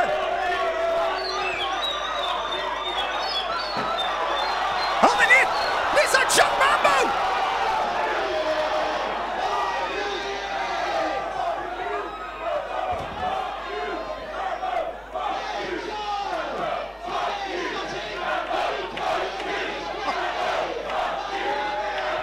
Oh, William Eber in the face. But look what Mambo's throwing to OJMO. That's that DNR. Mate, he's telling him to trust him. He's saying he's not Spike Trevay. The OJMO and once again, the OJMO showing. Oh no! Duggan goes low on the OJMO.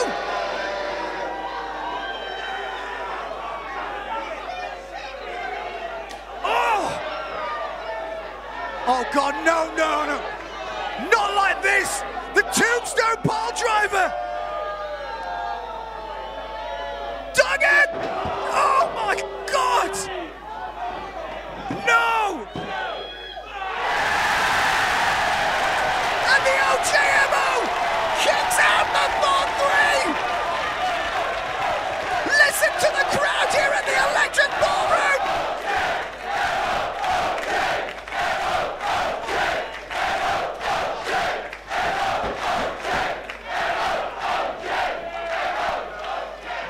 Duggan. It's got OJMO again. Duggan goes behind. Super kick. Gets rid of Eva. Gets rid of Mambo.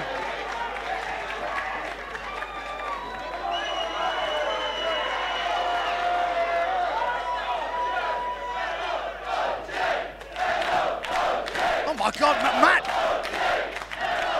Swings wildly for the kick. Oh no, electric chair. Oh no! Oh, run the way, OJMO! Oh! Duggan is out before 3! And Mambo is up again on the apron. Look like Danny Duggan looking for that cradle. Whoa, whoa,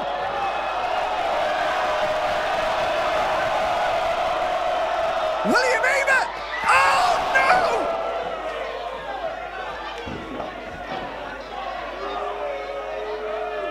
Oh my God! I think the OJMO's...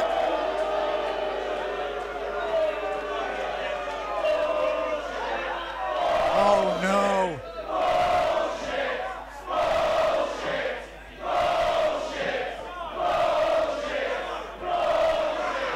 I think... Oh my God, the OJMO's OJMO is out, absolutely clean. No.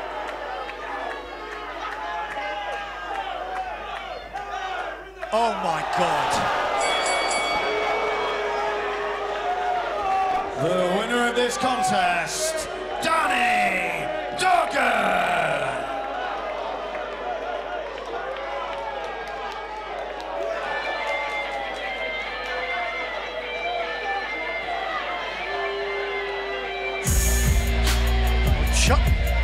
Chuck Mambo. We know that Spike Trevay, the head of... Oh no! DNR are recruiting, and Danny Duggan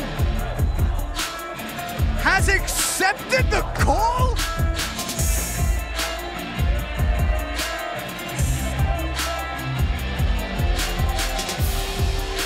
Oh.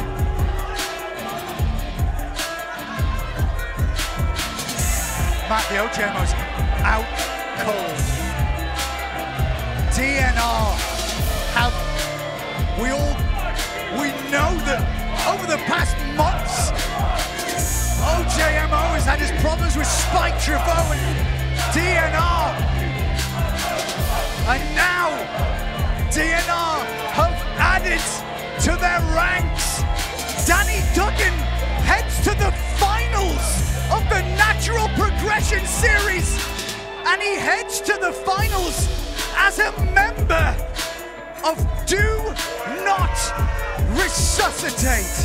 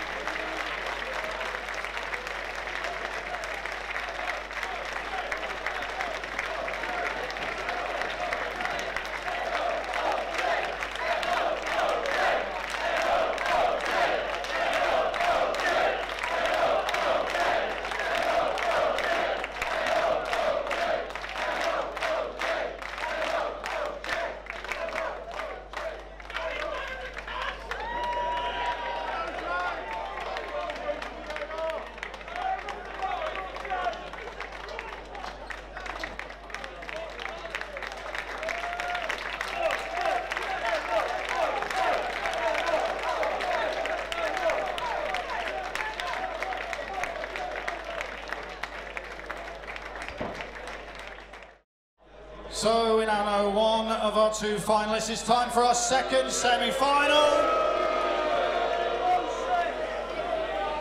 It's time for our second semi-final, my friends. Are you ready for our second semi-final? John Briley, music.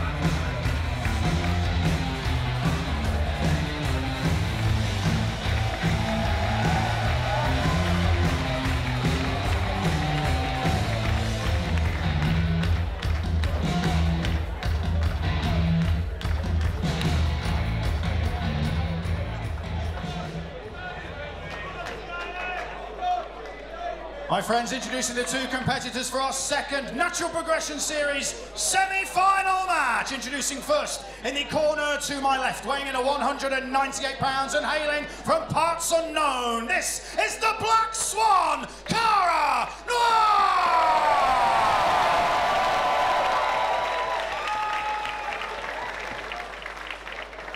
And his opponent across the ring and to my right, weighing in at 175 pounds and hailing from Dublin in Ireland, he is the Supreme Suplex Machine, Scotty Davis!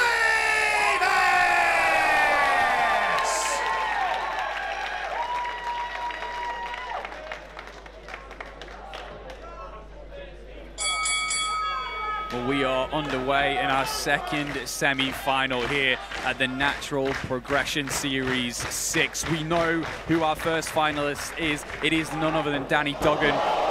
But we will find out who will meet him. It's either Cara Noir or Scotty Davis. Scotty Davis, though, looking for a roll-up early on here.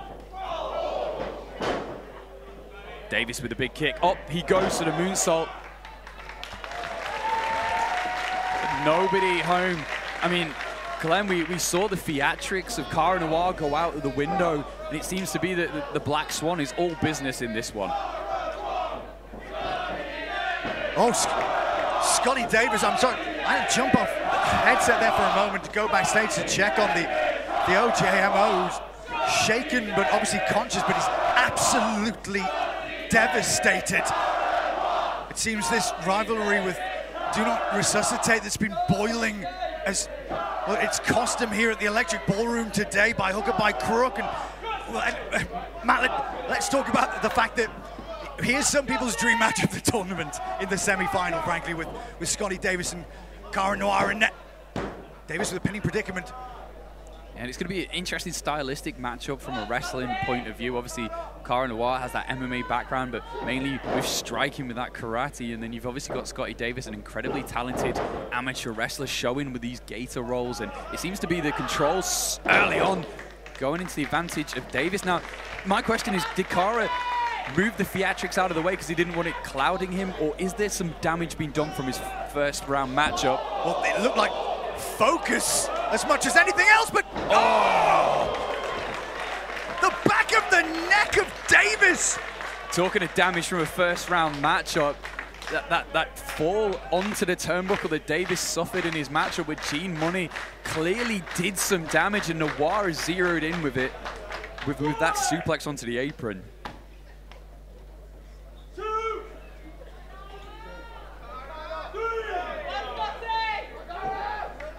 Davis now holding the back of his neck. Something we're seeing more and more prevalently in independent professional wrestling is is neck injuries, and Matt, you know, of course, it's one of the pivotal points of all movement when you're involved in wrestling. From everything from a chin lock to a front face lock to a headbutt, everything involves the neck. And once that's in trouble or debilitated or broken down, surely it has a knock-on effect to like the entirety of the rest of your body. Oh God! And speaking of shooting down the rest of his body, Scotty Davis like a dart into that corner, and Cara Noir going for it again, and oh my God! You know, it's Jesus! And it's extra damage to a wrestler like Davis, who likes to employ a lot of suplexes that involves a lot of leverage, and especially if he wants to bridge out of them suplexes, it's going to be incredibly difficult with a damaged neck. Oh. It wasn't even the impact there on the back of Davis that sent him down. It was the neck jarring, and now Cara Noir with a William Regal-esque pin, the forearm against the face and driving it. I don't think Cara Noir, you know, he doesn't come in here on a white horse. He has to, well, I mean, he would do if the theatrics would allow, but this is not a simple cover now by Davis as he tries to escape, using the hold to his advantage, and Cara Noir can't leave his back open like that. Waist lock by Davis. That's deep. Oh, on the point of his head. There's that damage. I mentioned it earlier. It's going to be incredibly difficult to even get the leverage to get them over, let alone try and bridge out of it.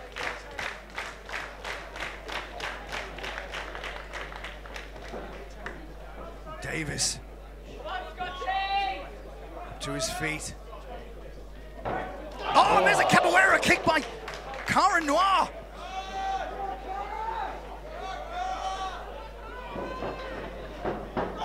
And the storm. Oh, God, that's disgusting to watch for somebody who we already know has a neck injury. Oh, look at that, straight into that guillotine.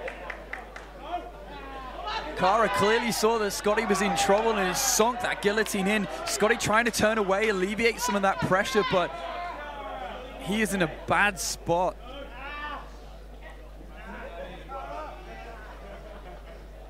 Guillotine. Choke there, Cara Noir, but Davis is having to use brute force to get Noir up. Waistlock and now forearms. Oh!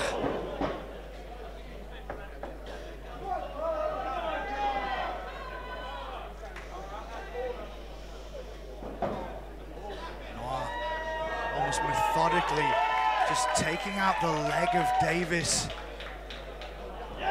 Oh, but Davis now driving in with the shoulder. Here comes the young man from Dublin. There's Noir, caught.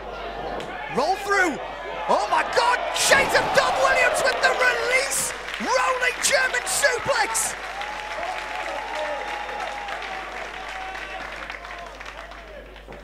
Oof.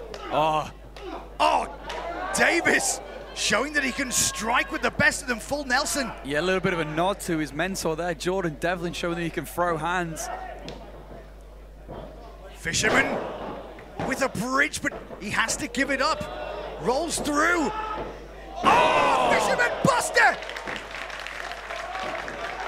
Cover by Davis! And Davis now.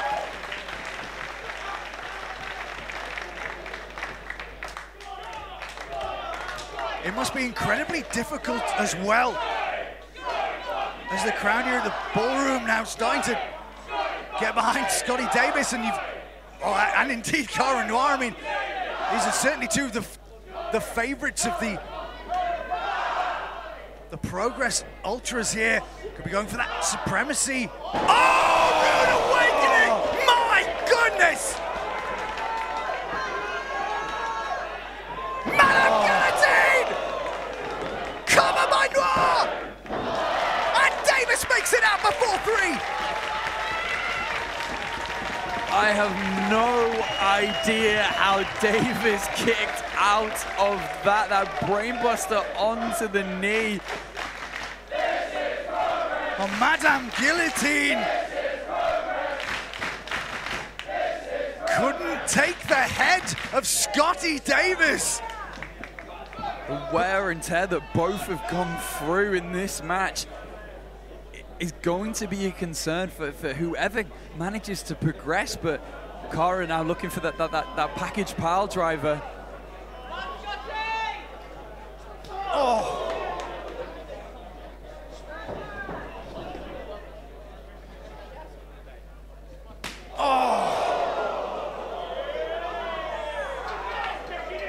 We've already seen enough chops between Dan Moloney and Cara Noir earlier on today, and now you're starting to see the effects of tournament wrestling, the pace slowing down here between Noir and Davis, and the room hotting up, of course. It's an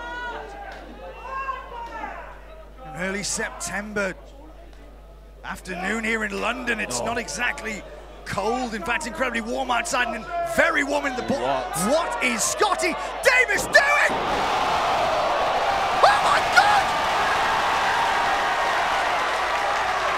Not to his feet! Davis thinks it's for him! Swan Woo into the corner. Here it is, Glenn. Davis escapes, rolls through, takes the arm. No, passes through, rolls him, misses with the kick. Oh, the blackout sleeper. This is how he won the quarterfinal match, but Davis is bracing the arm. Ah! Jesus Christ! Oh my goodness, that Olympic slam dump in Noir. Oh! Blackout sleeper!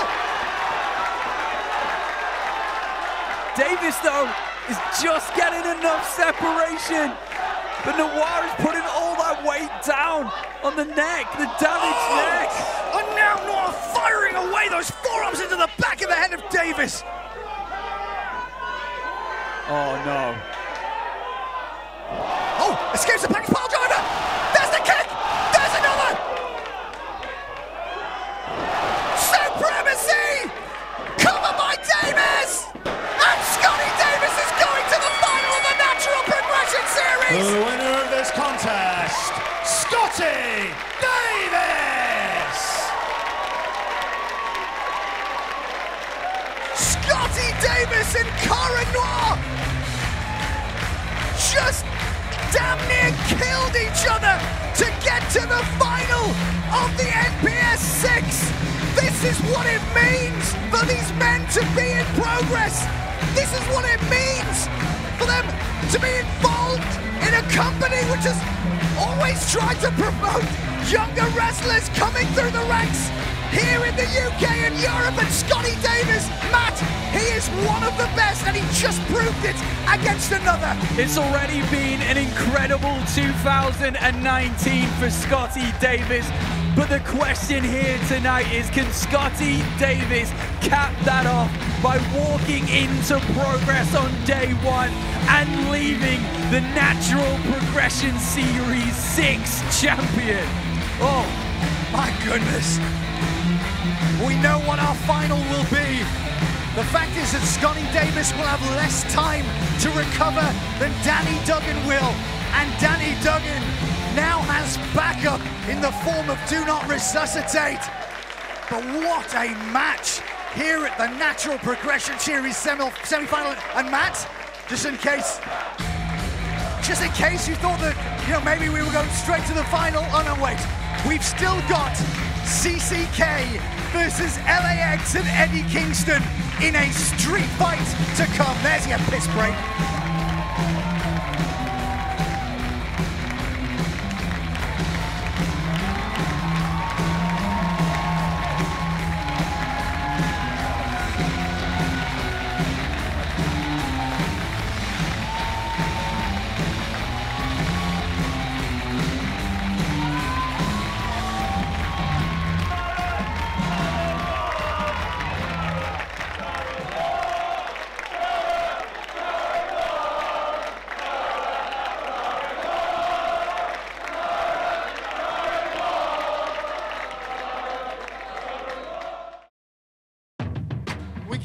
over here to give you part 3 of the best fucking tag team match you've ever seen in your life.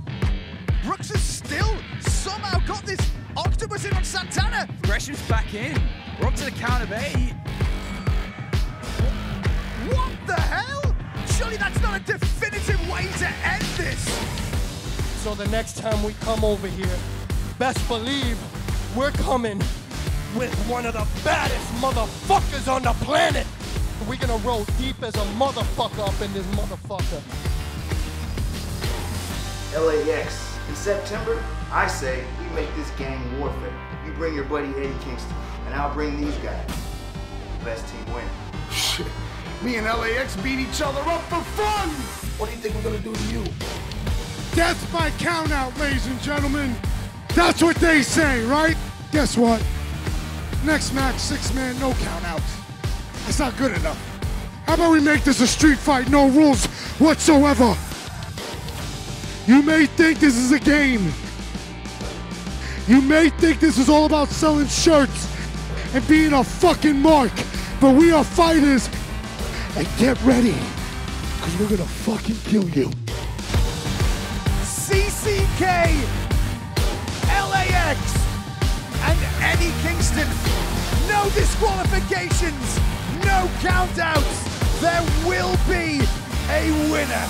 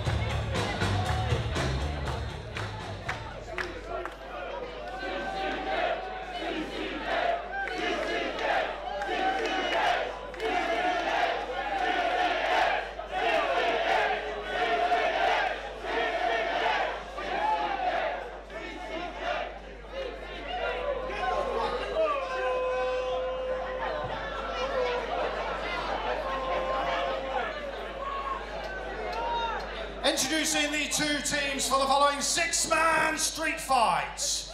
Introducing first in the corner to my right, the Mad King, Eddie Kingston!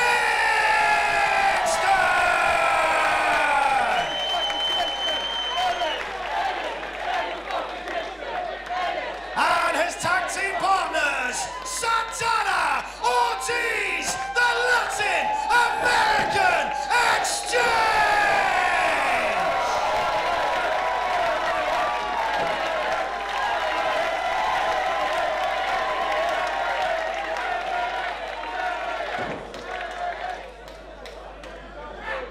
And as you may be aware, Lucky Kid, due to travel issues, is not here today. So, introducing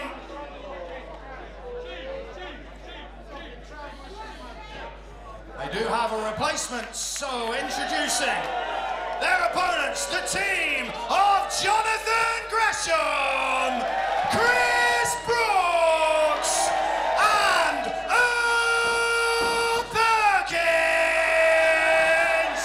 CCK!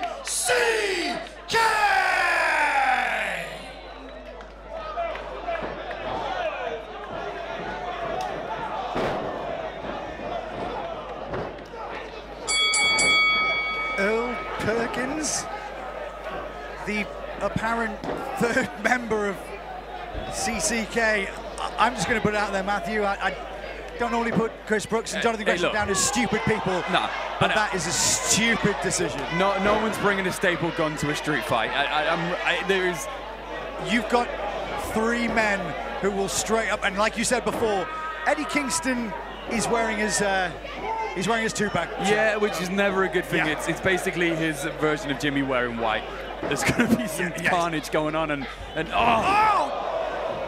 you know, I mean, this call it how it is. This is a gang war between CCK and LAX. It started all the way back at La Boom on that coast-to-coast tour, that chance matchup of CCK versus LAX tore the building down, and word crept across the Atlantic just how good that was. So we thought, hey, let's have Chapter 2 on home surface at Chapter 80, and LAX got the victory there, but it was a Chapter 87 where this took another turn. CCK the winners, but they were the winners via a count out. That was when LAX declared that the next time they were here, they were going to be bringing some backup. Yeah, and they brought in Eddie Kingston right now. This is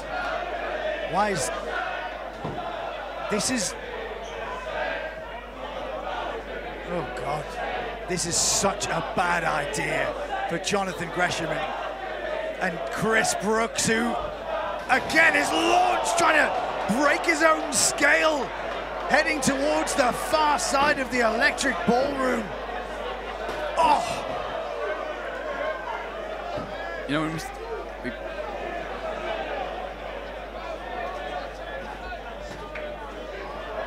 Santana Ortiz, the two very dangerous men. Oh my God!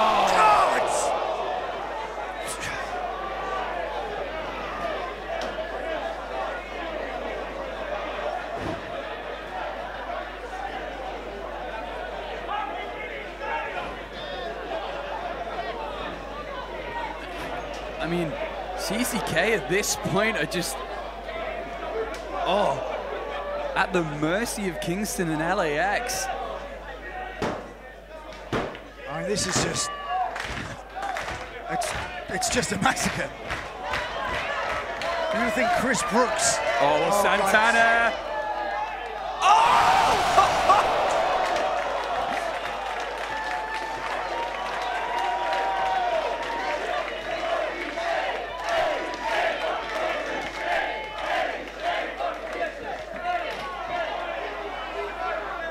Man, Ortiz and Santana are something else, but when you've got that Mad King calling the shots in the form of Eddie Kingston, they are something else. It's like the ringleader. He brings something. Oh God! Yeah, there was something ominous that happened as well, of course, just before this match, Matt. Whenever you see a canvas change you know that normally means that, well, something's getting torn up, and as well as bodies, limbs, muscles, tendons, ligaments. And we know this is incredibly personal between these components. You know, CCK, you know, the mob might be deep, but so far they're the shook ones in this one because they are being outnumbered and outgunned. Well, Brooks has just left Gresham here at ringside.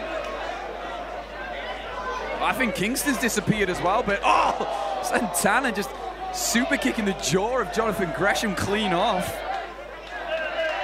And you got to feel like the Gresham was the catalyst in this. It was his disrespect in those count-out moments. You know, the count-out against Eddie Kingston in that singles match. This is where this all started. I mean, Ortiz has just come past us here as well. We've got Santana and Gresham on the floor of the ballroom, which it looks like Gresham heading onto the edge of the ring as our crew here.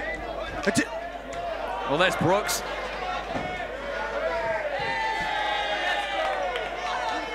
Oh, and a super kick into Brooks as well. Well, it seems like Ortiz might have taken a trip to B&Q. He's got a binlet there, and that is the quickest screw fix journey I've ever. What the hell? Eddie Kingston's got a shopping cart.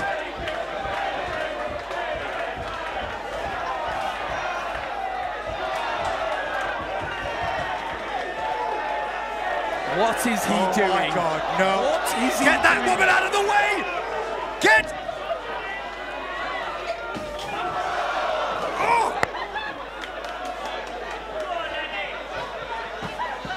Yep. Oh! Jesus. Eddie Kingston is genuinely terrifying. This looks like it's at the end of a Jackass film. Jesus Christ. Oh, hang on. Santana and Ortiz. Gresham in the ring. Oh, there's that step-up moonsault. Oh, onto the knee as well, and we know that Gresham suffered an injury recently.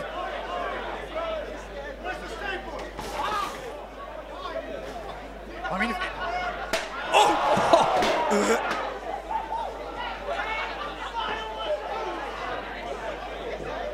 I don't want to be. Oh, Ortiz is stapling the hands of Brooks.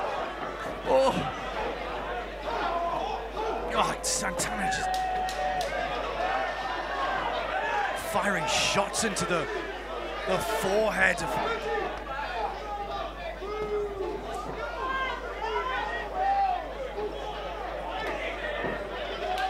Oh, L. Perkins Jr. suffers the fate.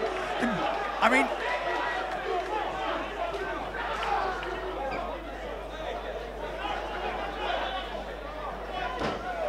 well, this is absolute carnage.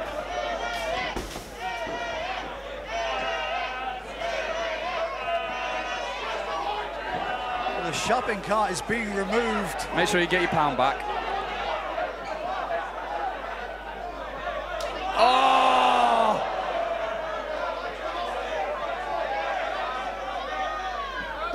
Oh! I mean, Chris Brooks is absolutely no stranger to no disqualification matches, but we've seen the damage that Earl Perkins has done in the past to several people, including one of our referees.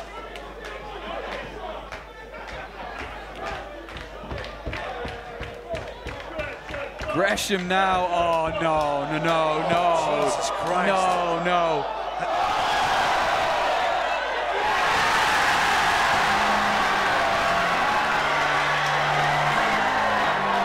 Jordan Grace showing the championship to Kingston, showing the championship to Ortiz. No, the DDT on the women's championship. The Pro Wrestling Women's Champion is here. Wipes out Santana, wipes out Ortiz.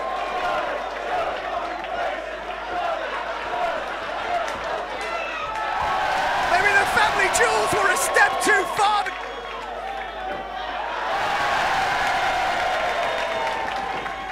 It looks like we might actually have a 3-on-3 contest now. Gresham! Grace!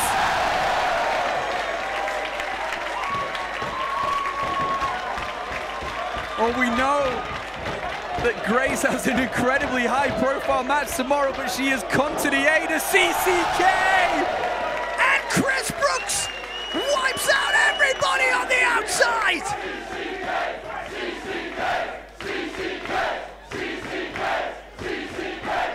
So we got a bit of CC Grace again!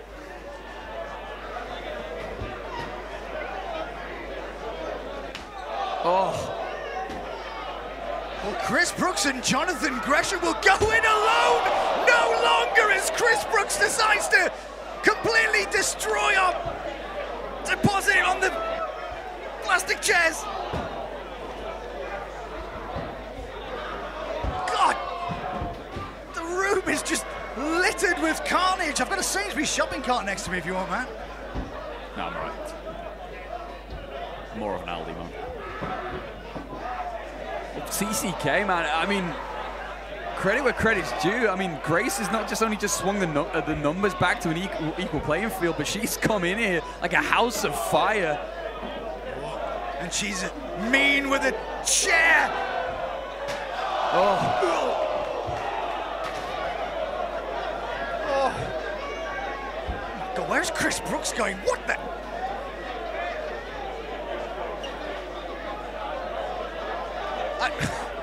We've got Jonathan Gresham and Santana down here in ringside by the aisleway. Well, I think Brooks is over by merch. I mean,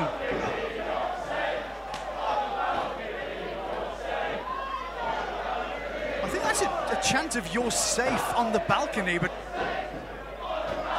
who knows?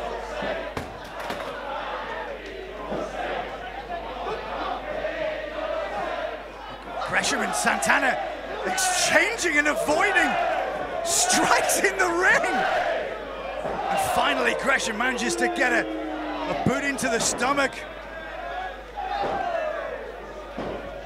Cover now by Gresham. I think that Sabu tributes going on. There was that noise was Ortiz doing something. Oh, no. Why has Eddie Kingston got a table? I'm going to bet you £10 of shiny shite. That is Chris Brooks' merch table.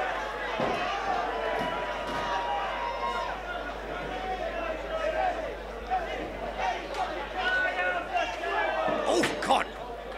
Brooks caught. Oh, Gresham has Santana up. Cop-style pile driver on Santana. Well, there's a cover.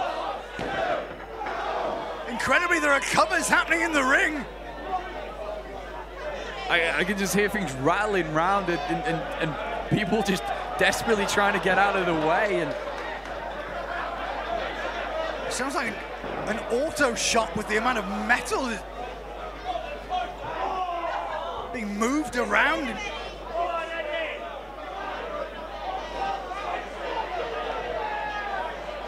Kingston's got a bag of something. Oh, that did. Oh, no. Oh, I'm in the ring!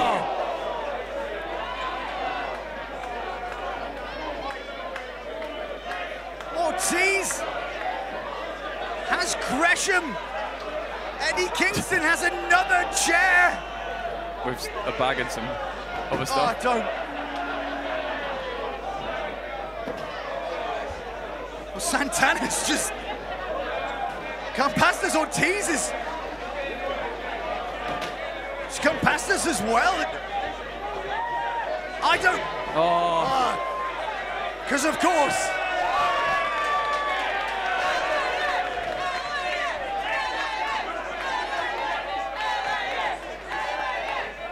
Kingston is just launching chairs into the ring, and LAX have come back with some bins.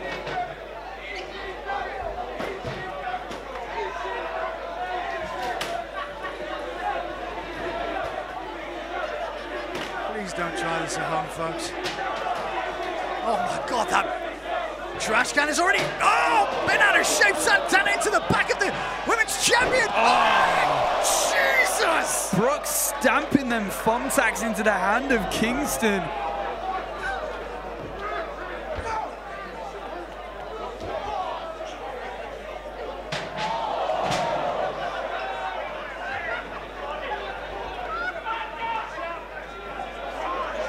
at Brooks now. Looks like he's got a homemade kendo stick. I mentioned it earlier, I've seen Brooks in some of the wildest street fights, death matches, no DQ matches, whatever you want to call it. It's the wildest matches in general, God. Football against an elephant, I think. Oh, and Kingston though. Swing and a miss. And Kingston. Now those Kabashi chops in the corner on Brooks. But Brooks refusing to let go of that kendo stick. Hamza on the Irish whip. His lower back into the... Oh my God! Oh! Oh!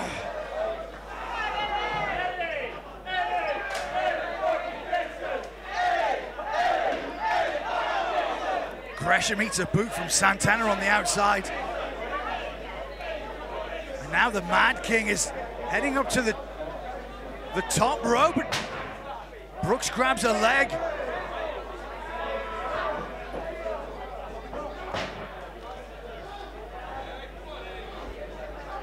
Oh.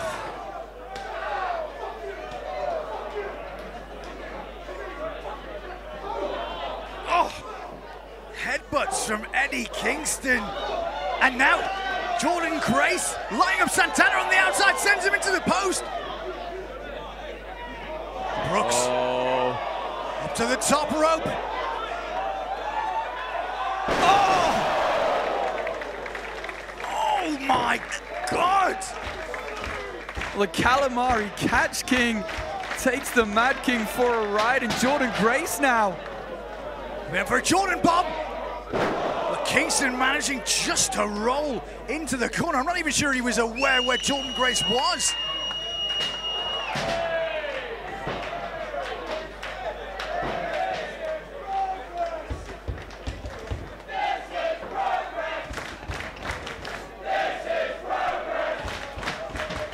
Santana has Jordan Grace.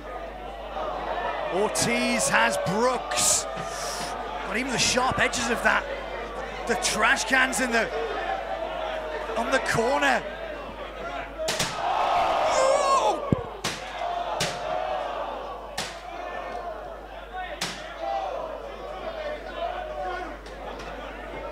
Gresham. Oh! Oh God, nowhere to be seen. How about them Yankees?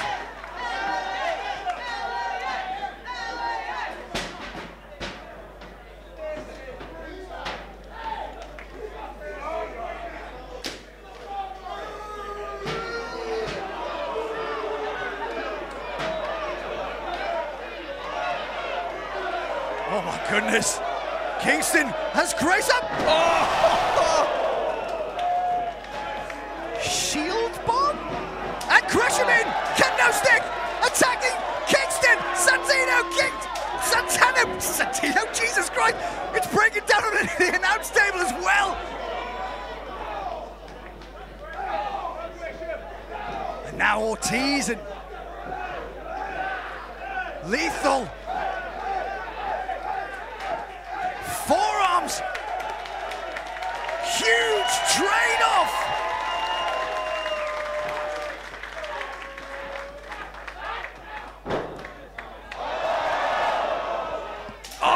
Gresham with that kendo stick. Into the corner goes Ortiz. Gresham though running into that back elbow. Oh!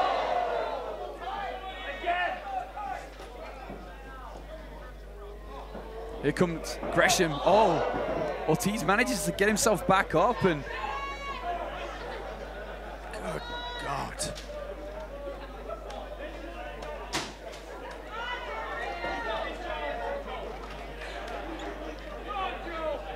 There's literally bodies everywhere over the ballroom, and look at that trash can in the ring. Jordan Grace's body went through that a few moments ago. Oh. Oh my God.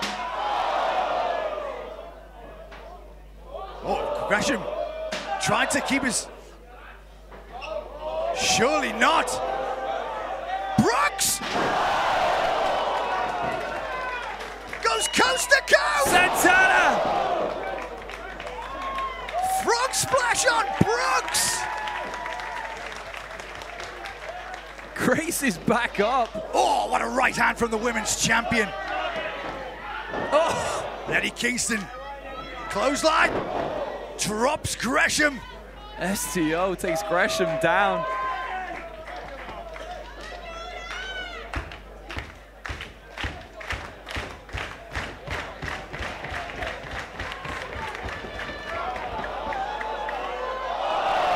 Hey, if you follow social media, you'll know that these two have somewhat of a tentative relationship at best.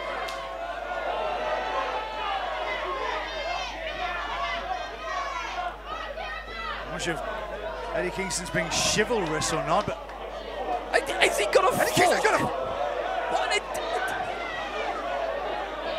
Oh! Kick into the stomach pike. Grayson now.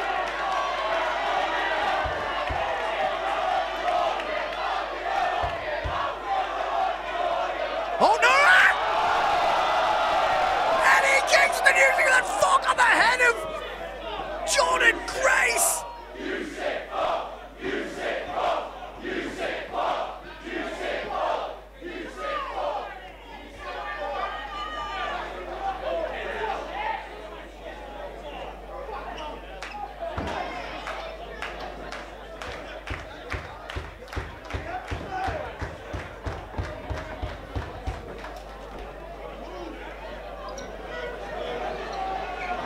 Oh, and LAX. Oh, Grace now!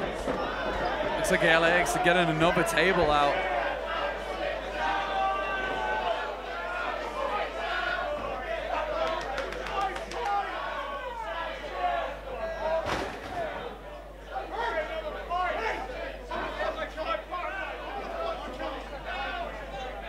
Eddie Kingston directing traffic. And gets a souvenir to take home. I'm not exactly sure it's the merchandise they wanted in Grace being dragged back into the ring, whether she likes it or not.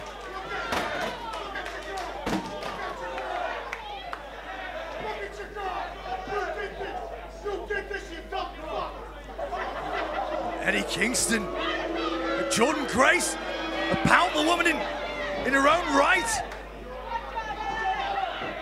Fighting off Eddie Kingston as Gresham. Wheelbarrow, roll through, Gresham! Double stunner! Oh, there's the spinning back fist from Kingston, though, taking Brooks out. Oh, no, Kingston. no. Nearly springboarded. Oh, kick to the nether regions by Gresham. Kingston holding on for dear life. Oh, Jordan Grace! Oh my God!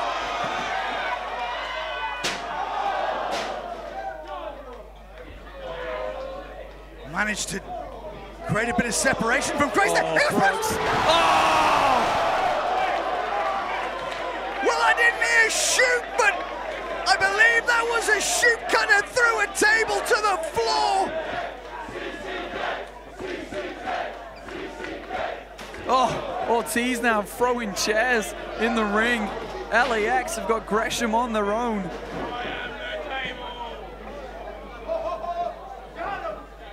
Alley-oop from Santana.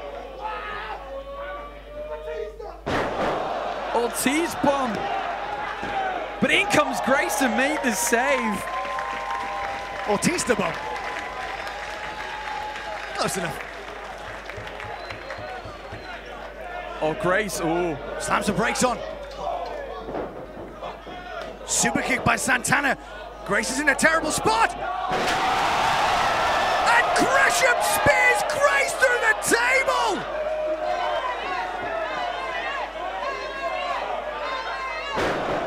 Gresham sent over. Cover. But Brooks breaks it up for CCK.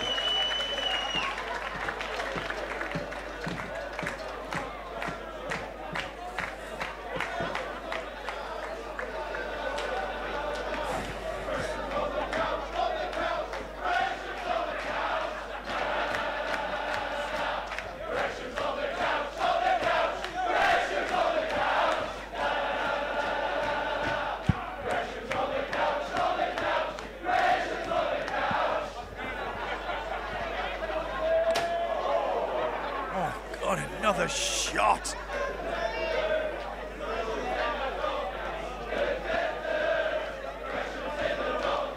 And now Ortiz and Santana are just stacking furniture.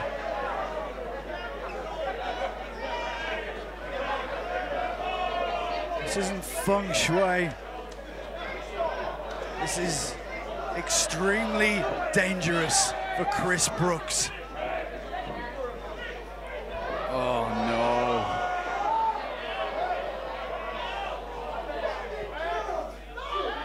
Oh! On the edge of the chair! And LAX and Eddie Kingston win the street fight! The winners of this contest, the team of Eddie Kingston and LAX! LAX said that they were gonna bring back up. They brought it in Eddie Kingston. Eddie Kingston and Chris Brooks, it's safe to say, even internationally, for Progress have proved how little they like each other already. But today, LAX and Eddie Kingston have put the CC curse to bed.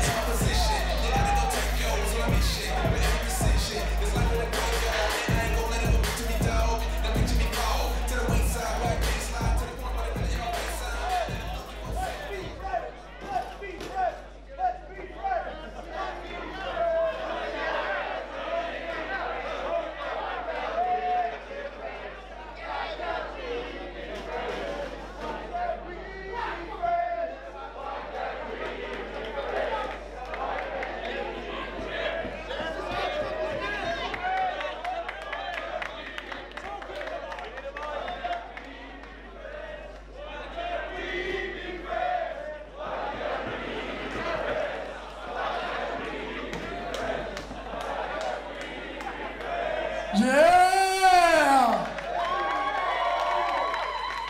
Yeah. I'm shot right now. Hold on. Thank you. Well, that was a proper scrap now or what?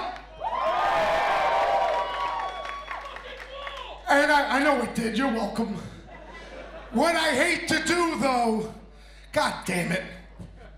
I gotta do it. Hold on, I'm going to. I don't want to, but I will. Greshams, get your man up. Get your boy up. I don't like the cunt, but get him up.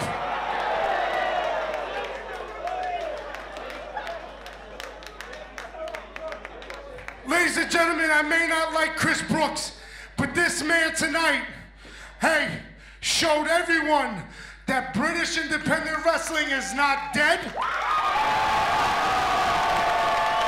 And that he's not just a good wrestler, he's actually a fucking fighter. So I give you respect. Don't get it twisted. I still think you're a prick, but you're one tough prick. Shake my hand. Shake my hand so I can put the other guys over. Gresham, look at me. Do me that respect. First off, Gresham's looking jacked as shit, huh, folks?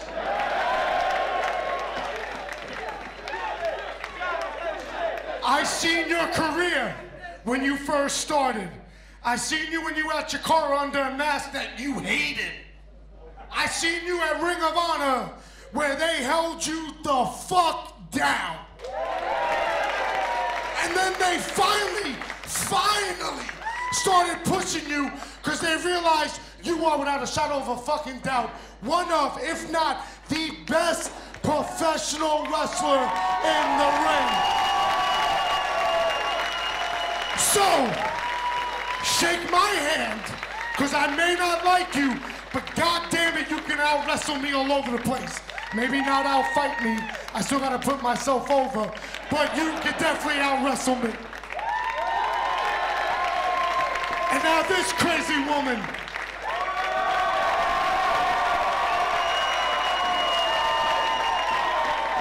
Ladies and gentlemen, a little history lesson.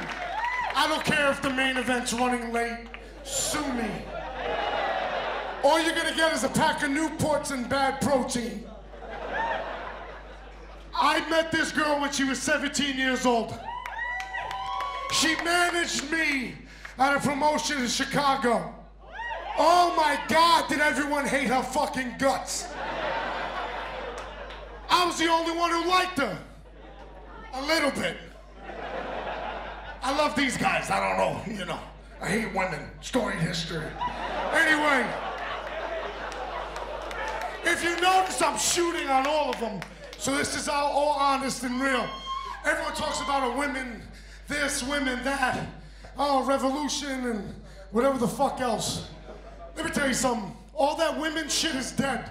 Because there's no more women in wrestling. There's just wrestlers. So stop. Hey, do me a favor. Do me a favor. Stop labeling them as women wrestlers.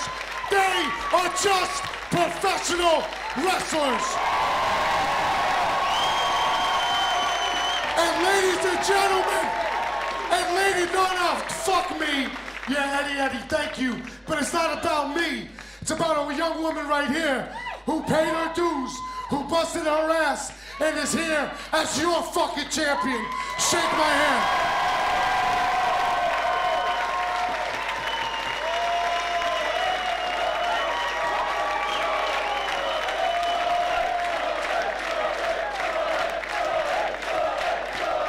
And last but not least, I know, Glenn, I know this is acting or whatever you want to say. I know I'm taking up time. Tell John to relax in the back. We're good. Now, ladies and gentlemen, I'm going to get serious and emotional because I wear my fucking heart on my sleeve. I met these two young men years ago when he was about this skinny. He had no hair. For some reason, you wanted waves. Don't know why. I would have never guessed in my life that they would take the torch that Homicide, Low Key, and myself carried. They took it and ran. Because of these men right here, because of these men and my younger brother and my nephew, I'm not leaving wrestling this year. It's because of these men. They inspire me.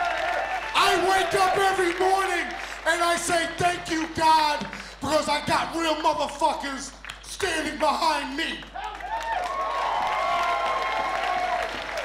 I ride for you, I fucking die for you.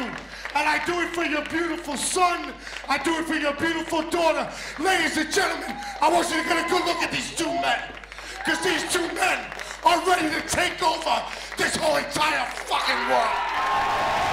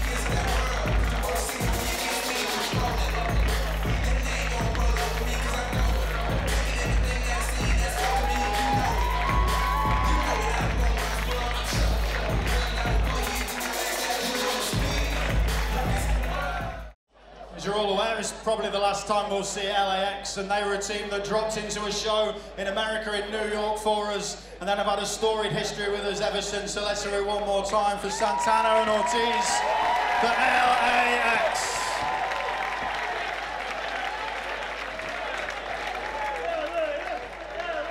Also, it's worth mentioning our ring crew working incredibly hard. Jack, Rob and Tate all doing everything that they're doing right now. Changing the canvas, so we've got a clean canvas for our main event. And our main event is the final of this year's Natural Progression Series tournament. Paz has the trophy here, has previously been held by Mark Andrews, by Flash Morgan Webster, by William Eva, by Tony Storm, and by Mark Davis. We know our two finalists. It is time for you, my friends, to make the noise. My friends, are you ready for our final?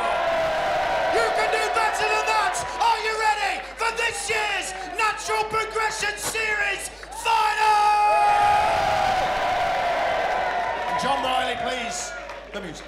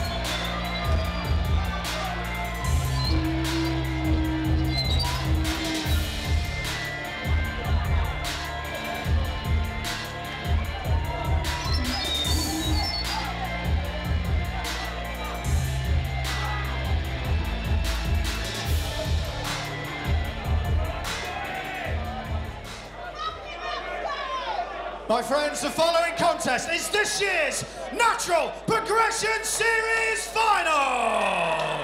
Introducing our two finalists. First of all, across the ring and to my right, weighing in at 175 pounds, hailing from Dublin in Ireland, he is the Supreme Suplex Machine, Scotty Davis!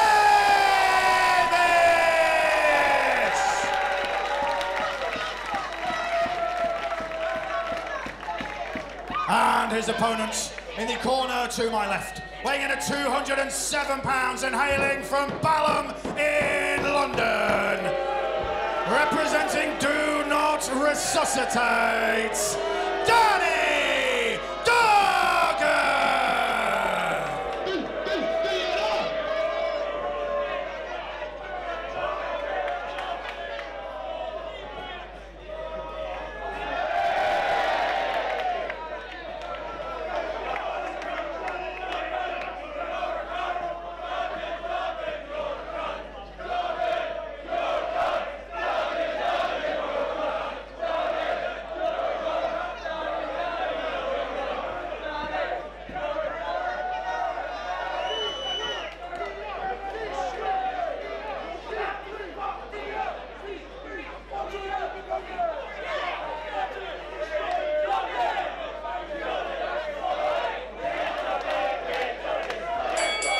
Well, the bell goes for the final of the Natural Progression Series, and it has to be said,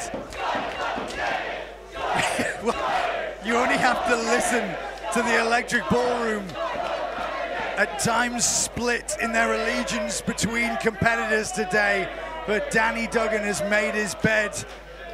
He's having to have DNR on the duvet, and he's going to have to lie on it because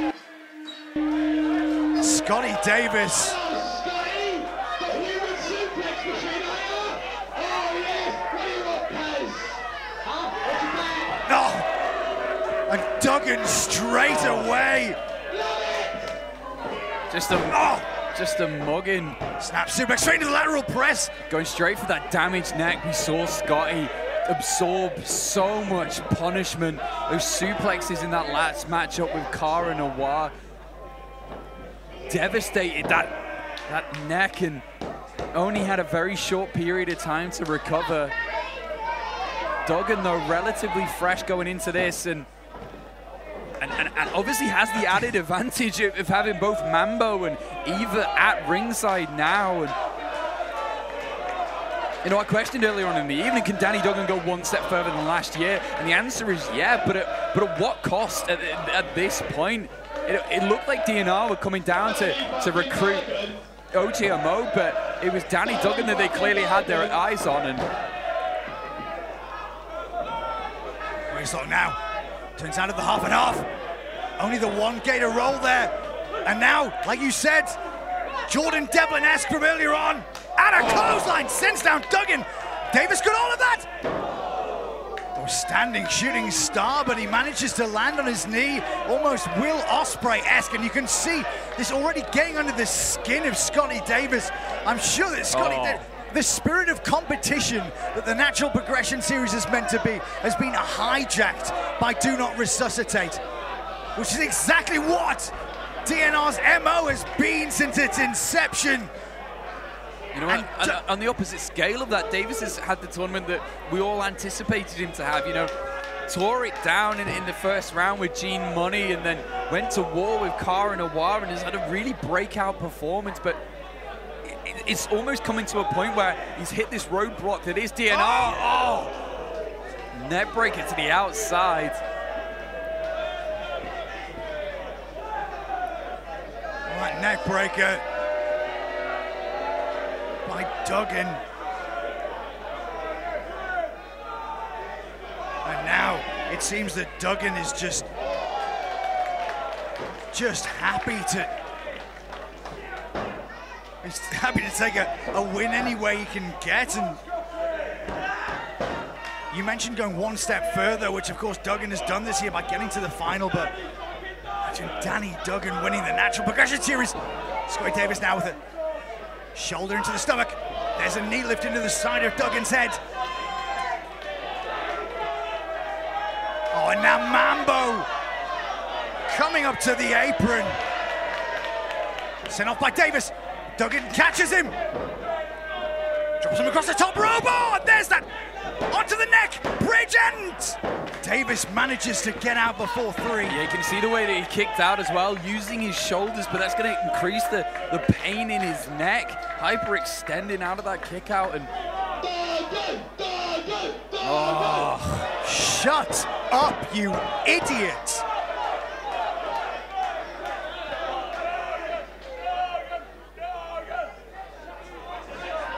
Oh, the wrench of the cravat.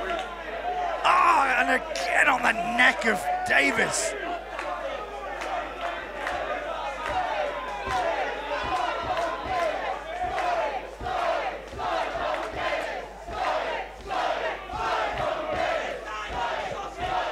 Now Davis firing back. Shots to the stomach and then one to the jaw. And oh my God!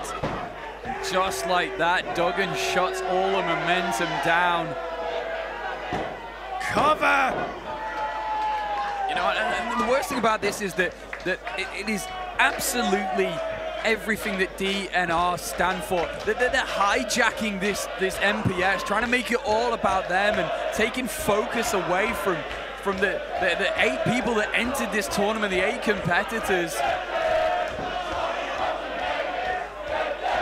Danny Duggan continues the damage to the neck with his chin lock, but Davis trying to get some separation now between the hands. And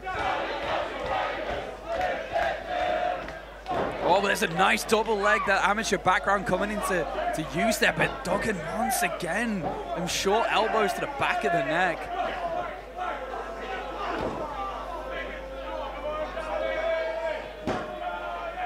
Just a press on the shoulders there. Duggan.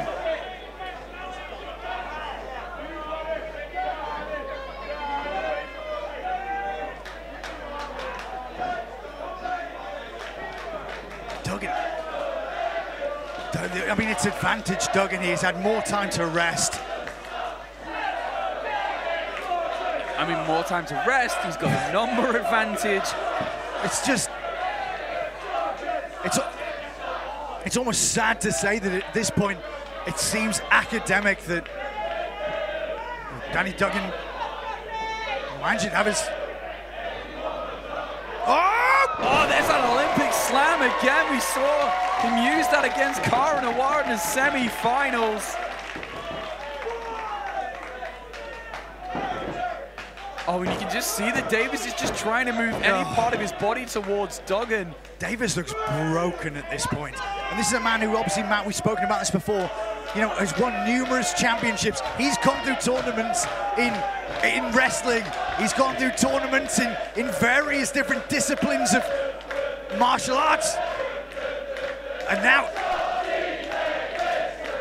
the Ultras here, getting behind the young man from Dublin. He seems to be feeding off that energy, though. Oh, headbutt into the draw. Oh, but no, the gator roll. Is he going for that tombstone? Escapes, wrist control, misses with the kick. Catches him the second time.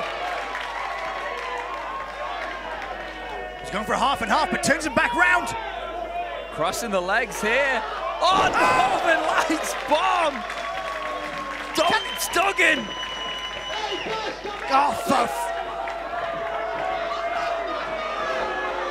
oh, and Chuck Mambo. Oh, bad burrito by Mambo. These two are insufferable.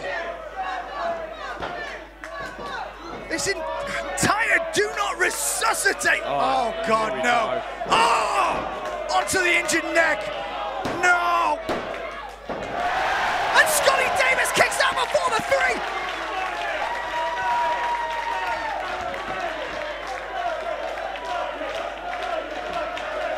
Mambo now up to the apron, screaming! Matt! The OJMO!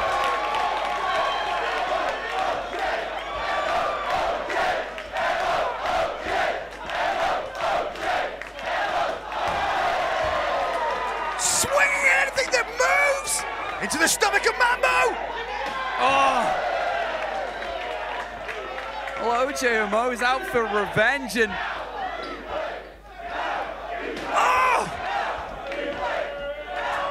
OJMO with a get to the stomach of the present William Eman to the back. Oh!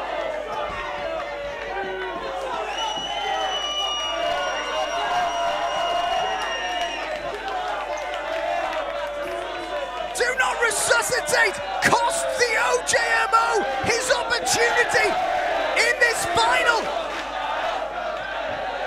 And now the OJMO is chasing DNR out of the building.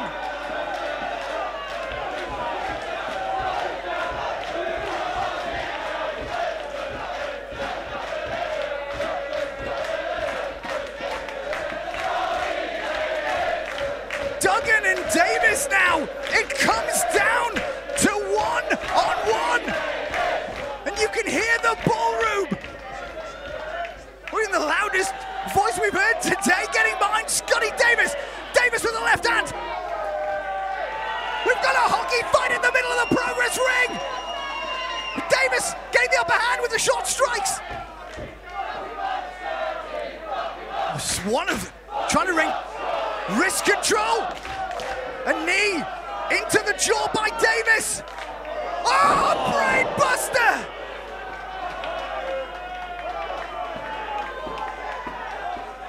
Duggan onto the injured neck of Davis.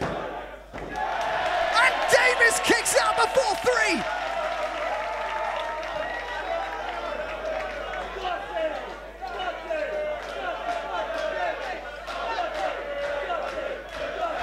Well, we have seen everything that has been successful so far for Duggan. That tombstone pile driver, that brain buster. But the man from Dublin refuses to stay down.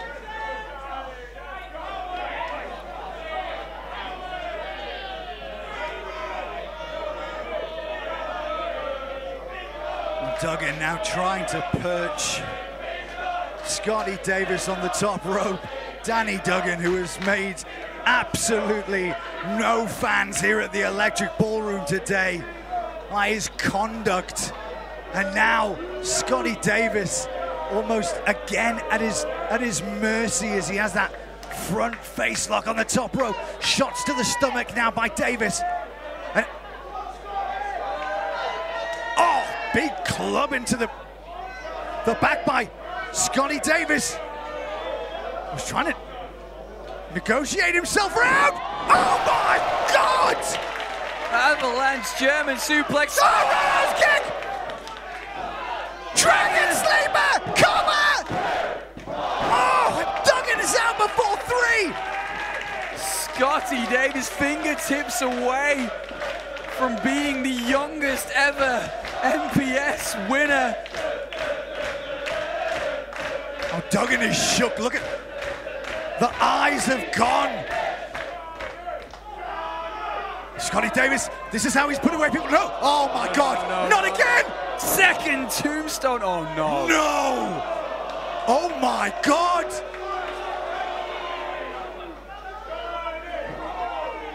Oh! Cover!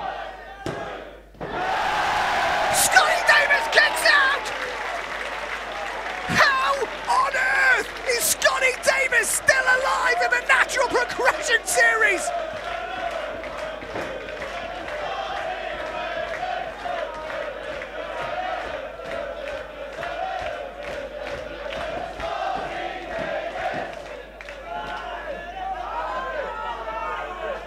Duggan looks both incensed but fury.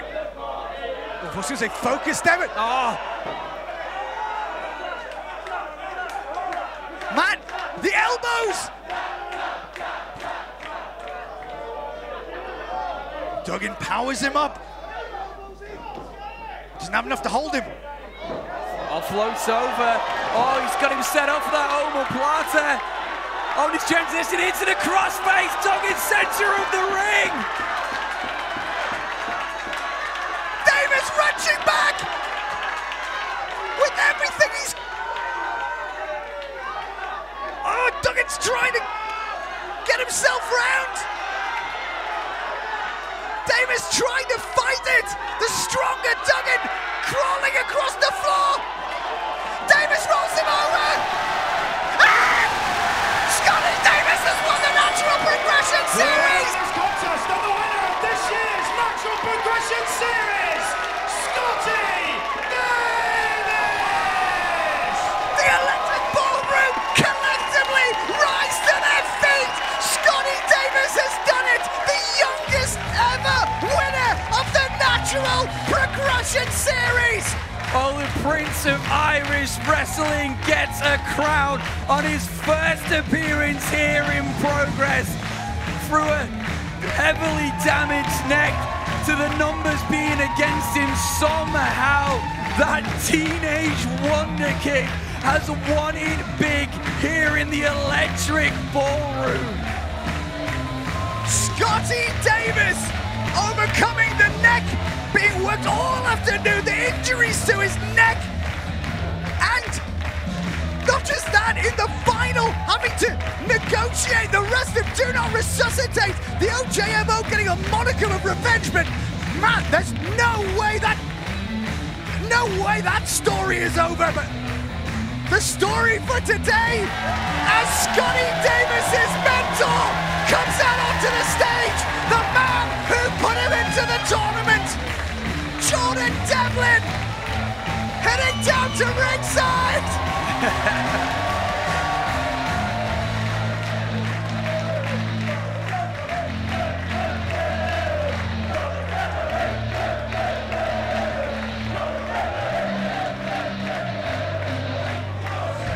When we asked Scotty Davis this afternoon who his best friends were in wrestling, the first name he said his friend, his mentor, and the man who hands him the Natural Progression Series trophy. Scotty Davis, his debut here at the Electric Ballroom. 3 wins, and Scotty Davis writes his name in the Progress history books. And now, Matt, at any time of his choosing, Scotty Davis can pick a championship opportunity here in Progress. I don't know much about debuts, but I know that Scotty Davis must be on cloud 9 right now, and there's a man on there with him, his friend and his mentor, Jordan Devlin.